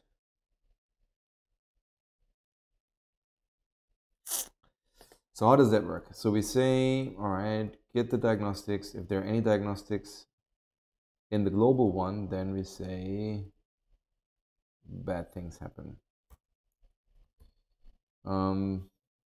If that works, then we say var bound, let's say var program.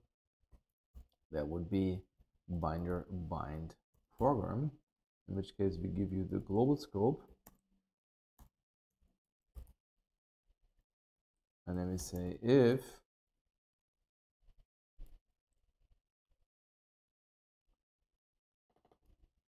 program diagnostics any, then same thing here. We bail and pass in those diagnostics.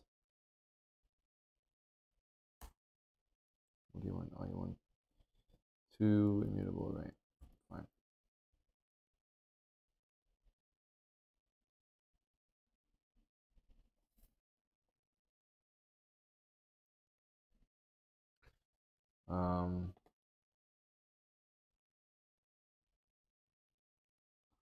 Yeah, we get the lowered statement, okay.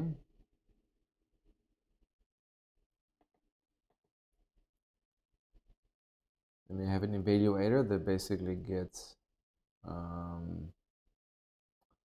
some stuff. And so the one thing we need to pass to it is the bound program, it's the program dot function bodies. And of course the global scope, the statement.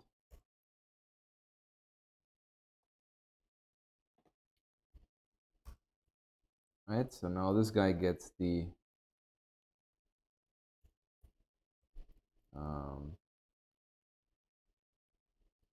oopsie daisy. So we don't want a builder here, right? We probably, oopsie, we probably wanted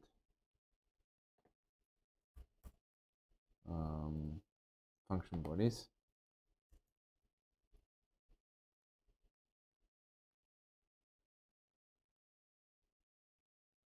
Yes.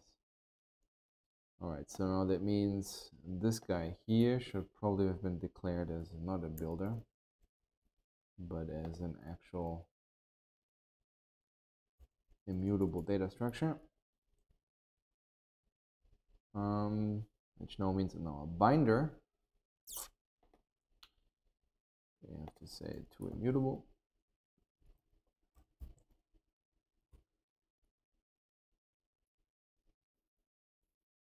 Does that make sense?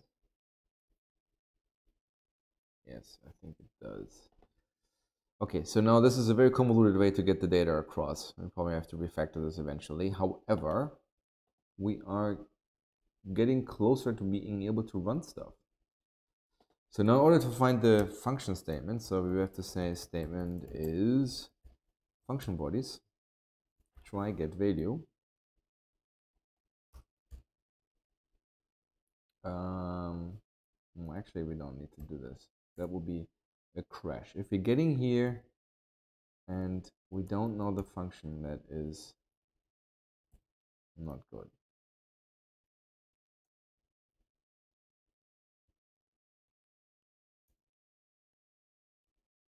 What is that thing called? Evaluate statement. That's what I call it.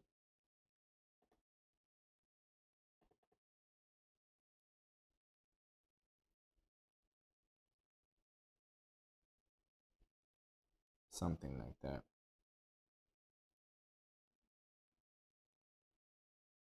Yeah, I think it probably works.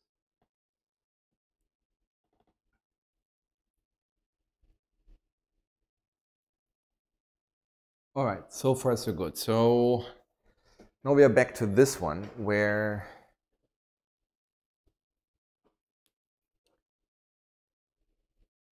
we would need to know whether it's a local or not. And the nice thing is we actually do know that. So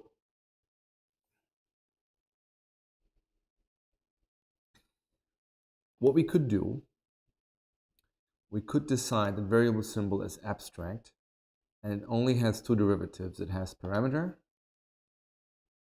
Well, actually, no, sorry, it would have so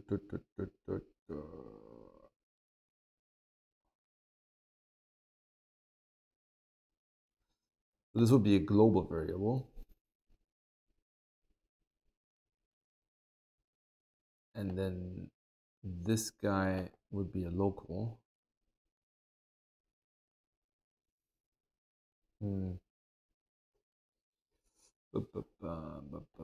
What is the easiest way to do that? The most logical way would probably be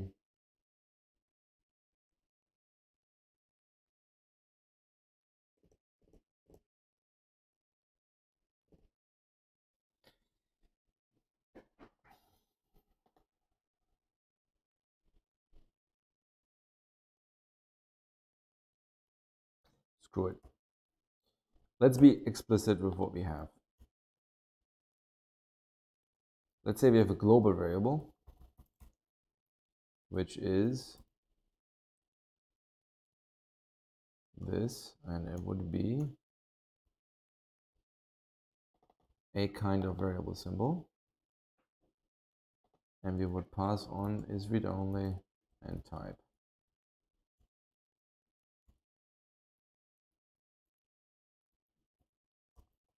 We would have a local variable symbol that would be like that, and then parameter we would say is a local variable symbol, and then we would say this is a local variable, and this is a, let's call this global variable.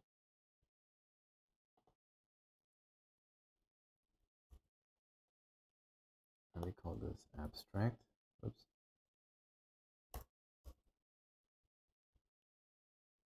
Right, you have an abstract variable symbol, a global variable symbol, a local variable symbol. Now let's add this guy. This guy would go global variable, local variable, parameter.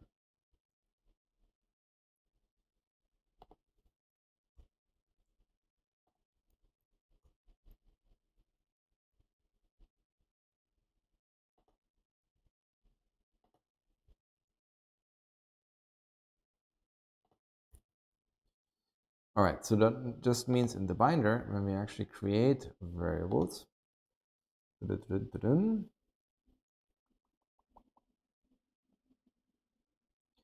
bind variable. Well,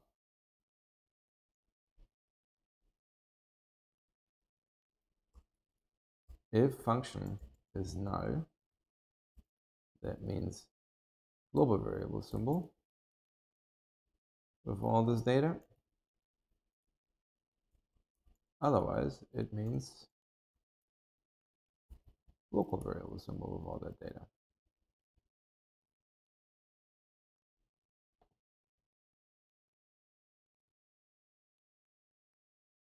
Sure, be like that.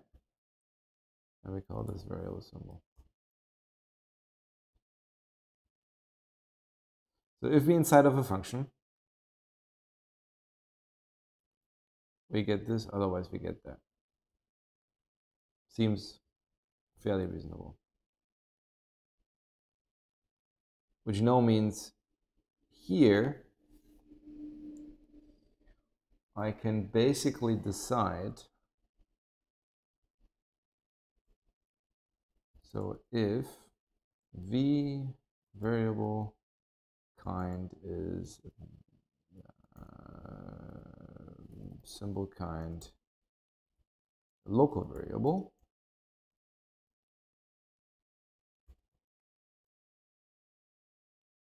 then I would say return locals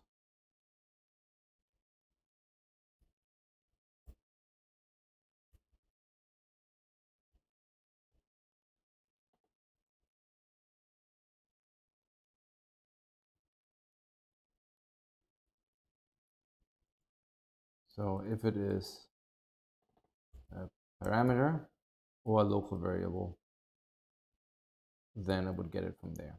Otherwise, I get it from there. So same concept here. So we would say if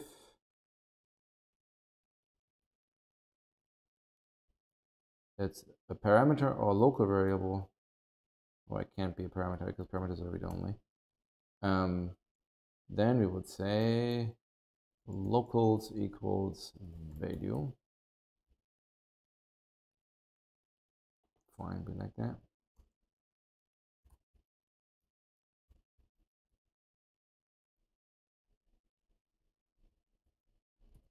Else, it's a global one.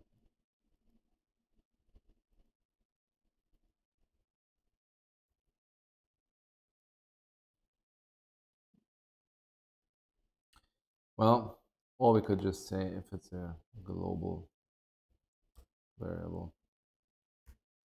If it's not a global variable, I think that might actually be easier to understand. So if we negate this,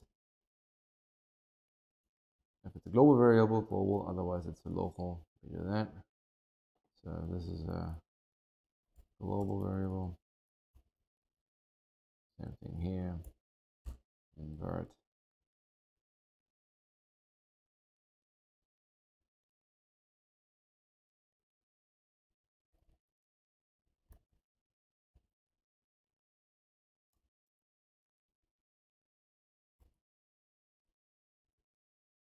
Something like that.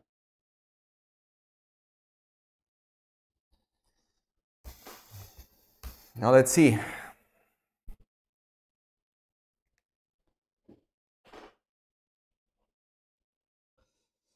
Can I create an instance of the abstract class or interface variable symbol? Interesting.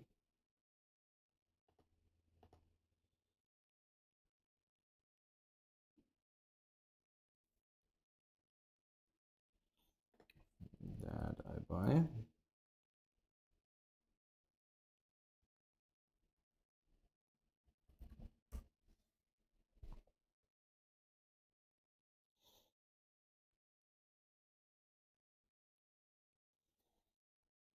Okay, so let's say let x equals 10.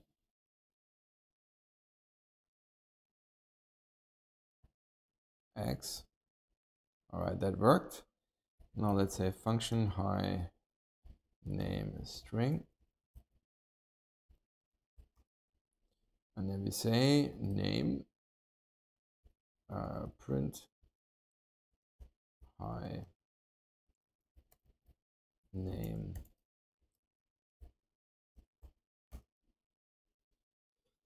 Variable name doesn't exist. Yes, that is correct.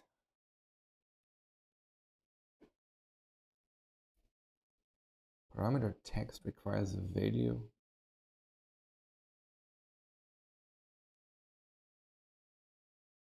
What?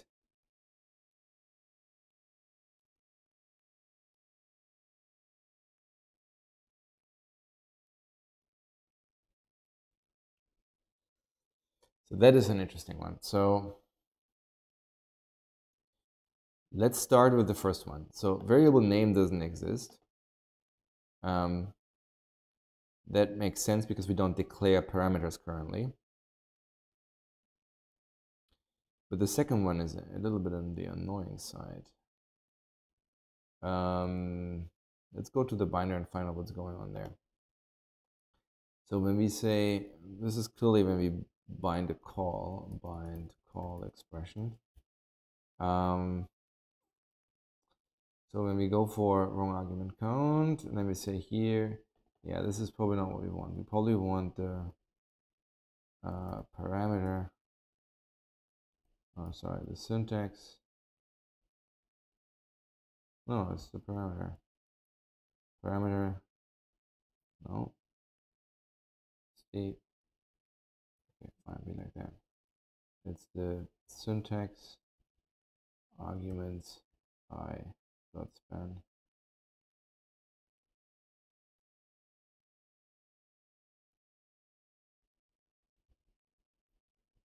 Right, so that means if I do this, we should now get an error that only the inner part is read, not the whole method call.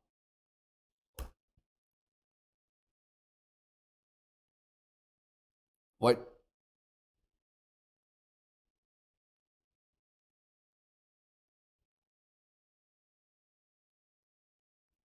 Did not save?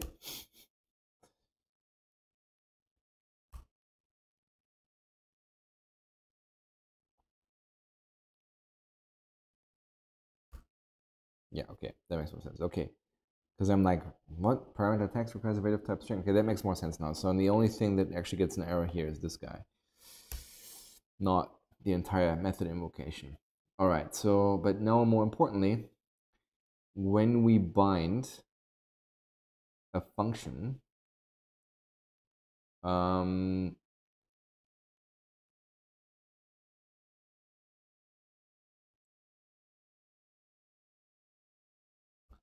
we basically have to say for each var, I guess, if function is not null, then we say for each var function in, no, p in function parameters, we would have to say scope try declare variable p, which would hopefully solve this problem. All right, now let's see what ends up happening when I say, ta-da! The given key was not present in the dictionary. Evaluate call expression.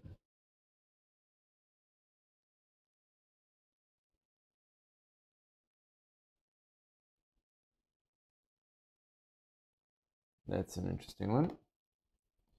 Bind program then. So we say, we do add the function body.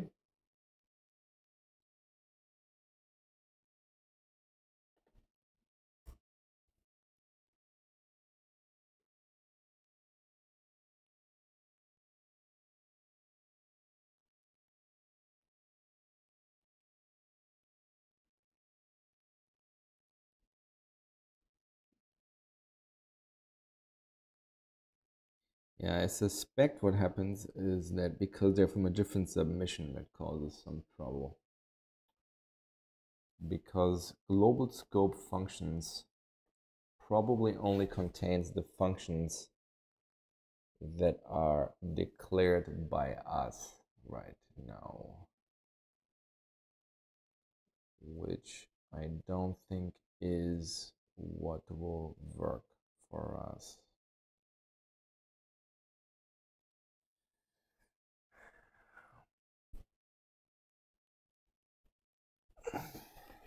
Yeah, we probably have to walk the whole thing.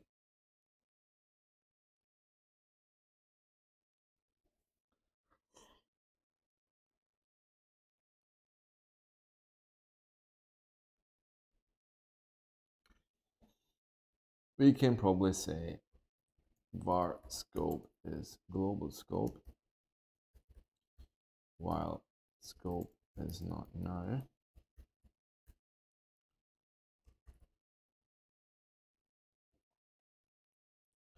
Then we say scope is scope parent previous, and then we say scope functions. Now the problem is we have to now we bind everything multiple times, but that's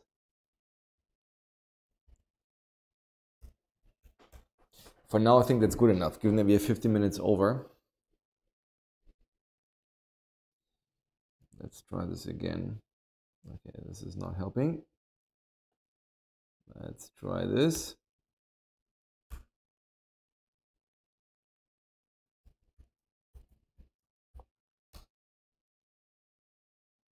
Really?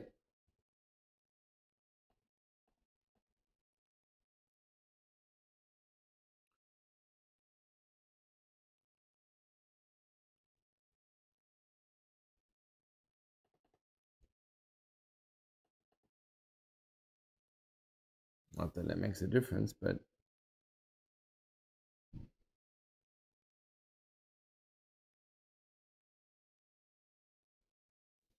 okay, now I'm really confused. Why would that not work?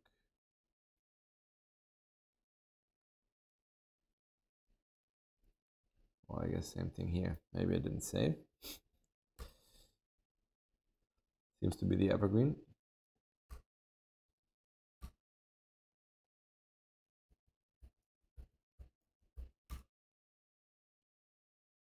Yes, here we go.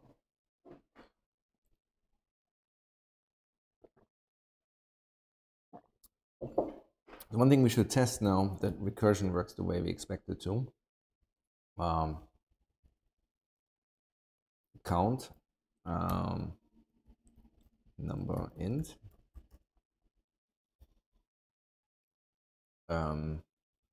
Let's say if number is 0,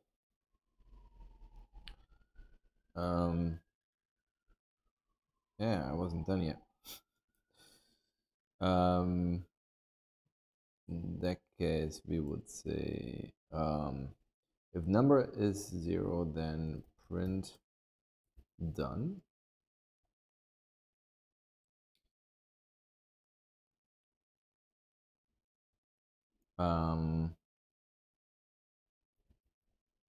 Count number -1.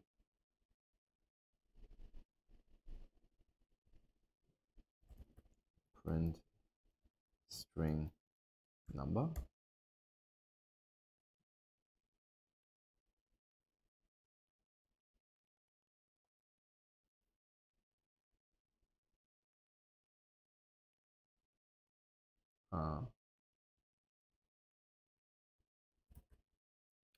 Yeah,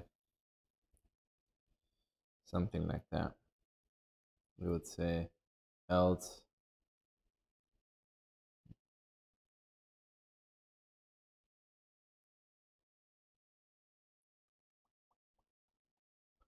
and then we do something like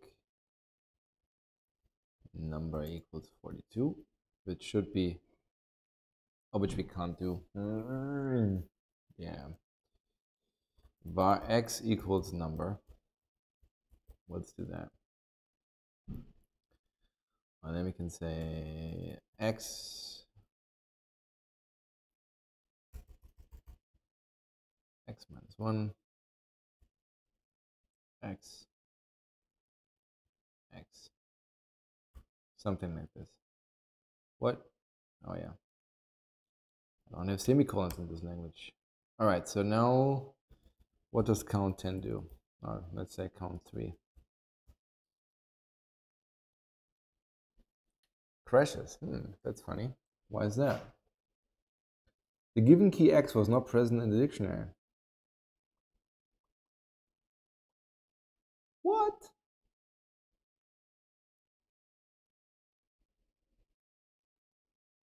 How is that possible? Where are we crashing? We are crashing when we're evaluating a call expression.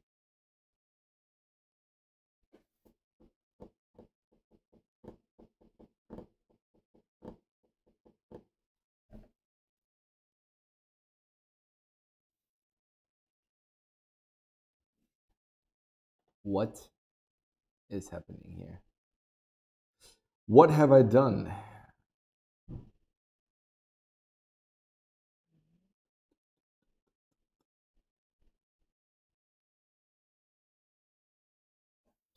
With the global variable, globals, otherwise locals. It's pretty straightforward.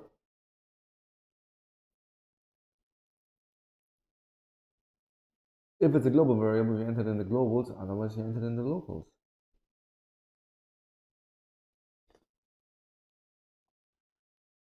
Find all references. So who is returning this guy?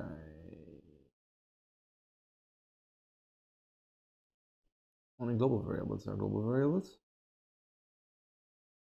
Unsurprisingly. Evaluate assignment expression.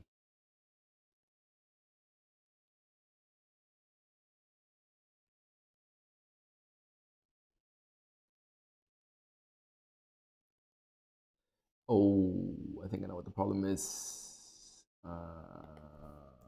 Var result equals this guy, and then we have to say locals Bob. Otherwise, bad things will happen.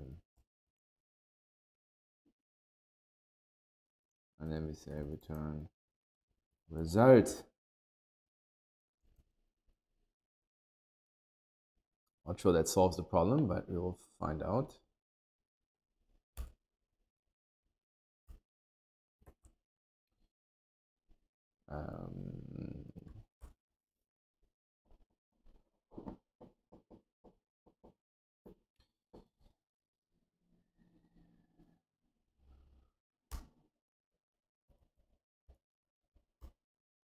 Nope.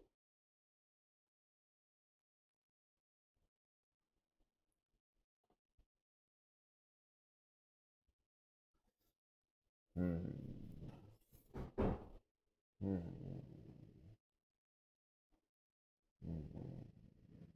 really don't know why this is crashing. So we get the expression here.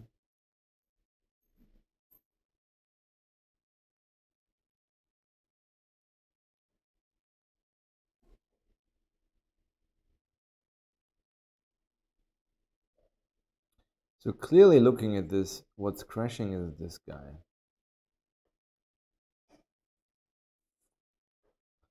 So for some reason I can't find X.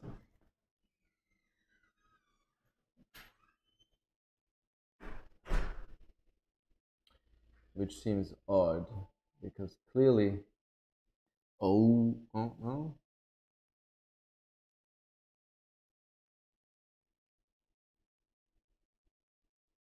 well, clearly I'm going from here to here, right? So that means there's a push somewhere for the locals.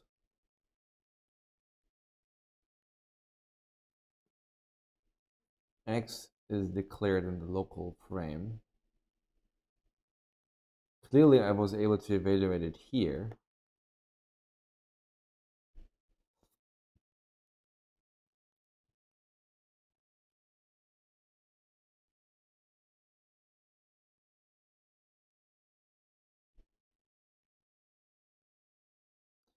Right, evaluate statement, expression, call expression.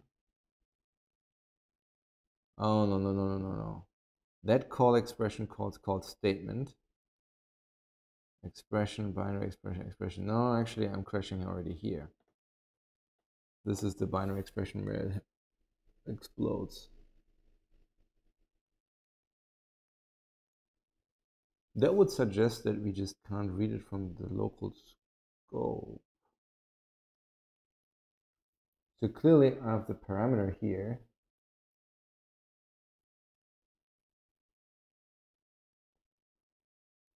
I enter the parameter in the scope. I call the guy. So clearly you would expect that you would get to the, oh yes, that is right. That is right. Or is it?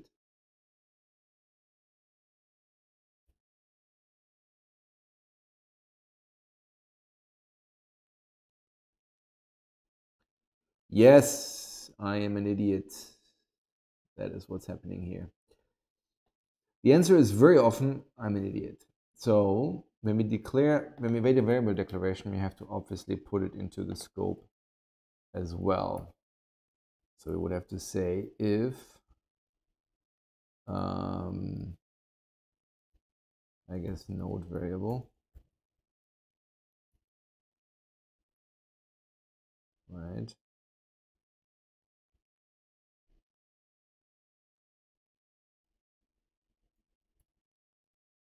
Something like that.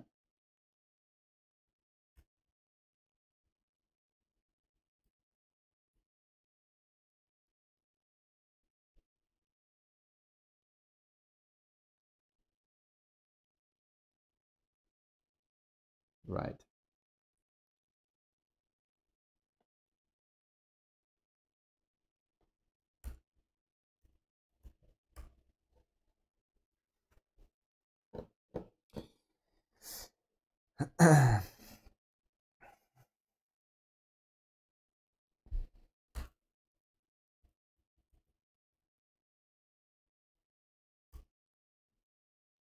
Interesting. All right. 1, 2, 3, 42.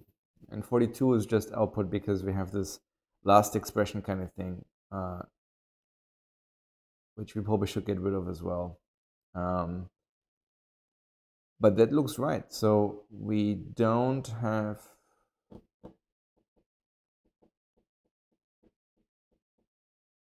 So if we would have put everything into the global scope, then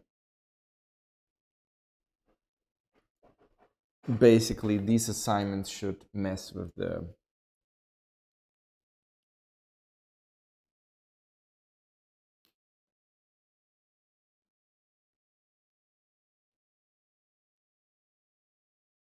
Is that right? We can probably trivially check this.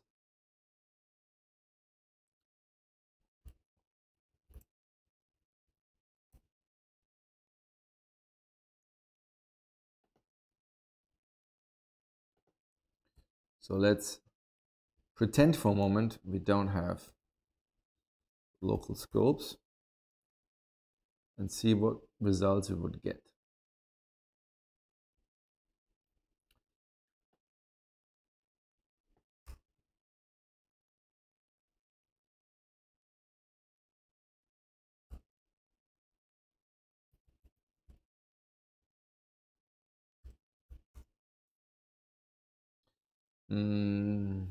Really? Really?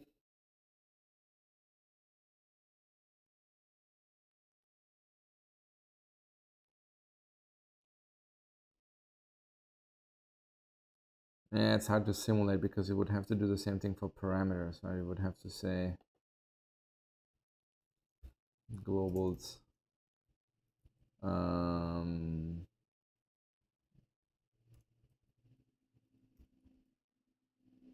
We probably would do.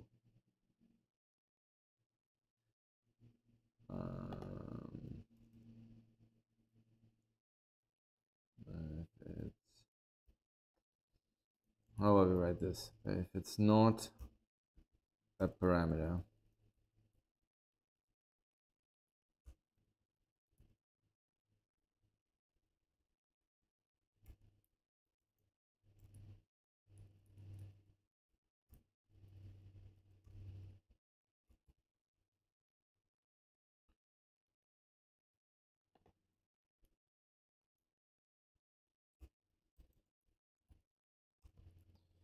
if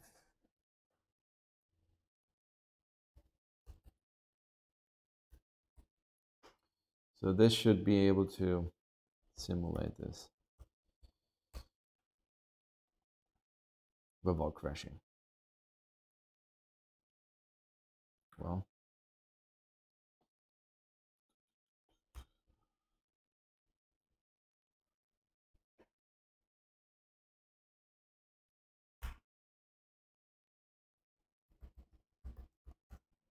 yes.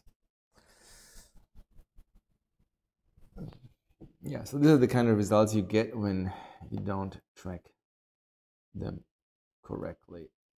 So that should conclude this. I think there's some cleanup that we probably have to do next time because I'm not entirely sure I like the way we handle the global scope right now. It's a little bit of a mess. Everything in the evaluator is very sound. I actually like this. There maybe is some room for centralization here.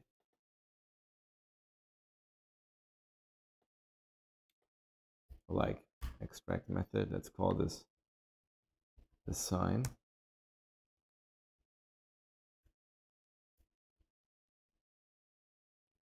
And then we can do the same thing here. Assign node variable value.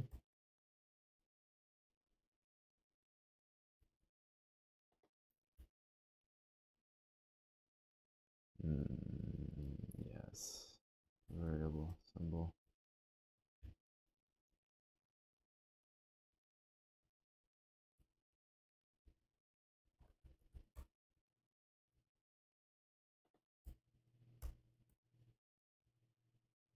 Okay.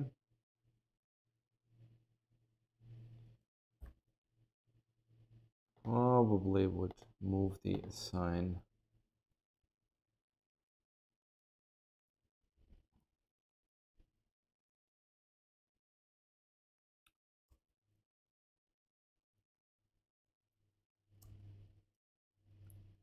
here, and then probably just for the other hand, it's fine.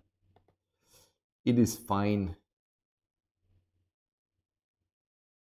So I think the only thing I don't really like is the binder right now. This is a bit of a messy thing, but we will probably change that later.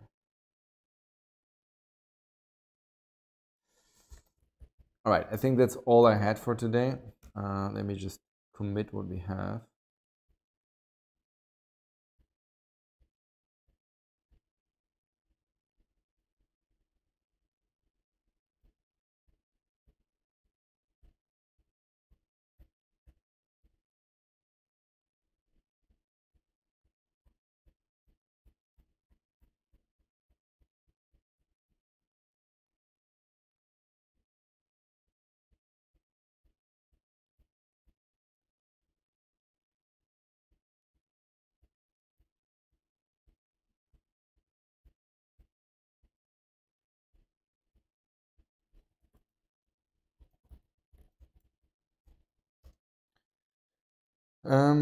Allow function or support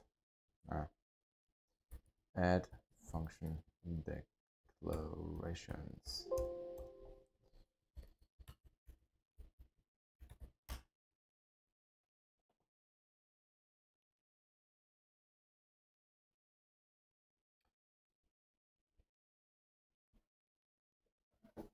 All right, so this is all I had for today. It took me longer than I expected. Apparently, I didn't quite remember how I actually walk the method bodies or the function bodies. So probably next time I will clean this up a little bit because it's a bit messy right now.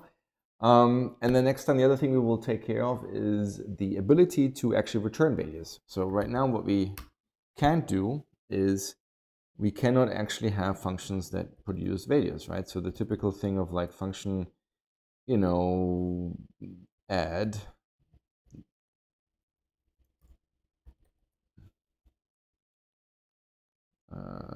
well, a, b, int, but you would just say int, that would immediately say we don't have support for that. And so next time you'll actually have to return we have to add return statements, and we would have to verify that all control flow through the function actually produces a value, so you don't fall through with no result. So that's the thing we'll focus on next time. And then yeah, if you like this video, please give it a thumbs up, and if you didn't like it, please leave constructive feedback. But in any case, subscribe so you get the next episodes when they're going out. All right, this is all I had, and then yeah, I hope to see you next time. Bye bye.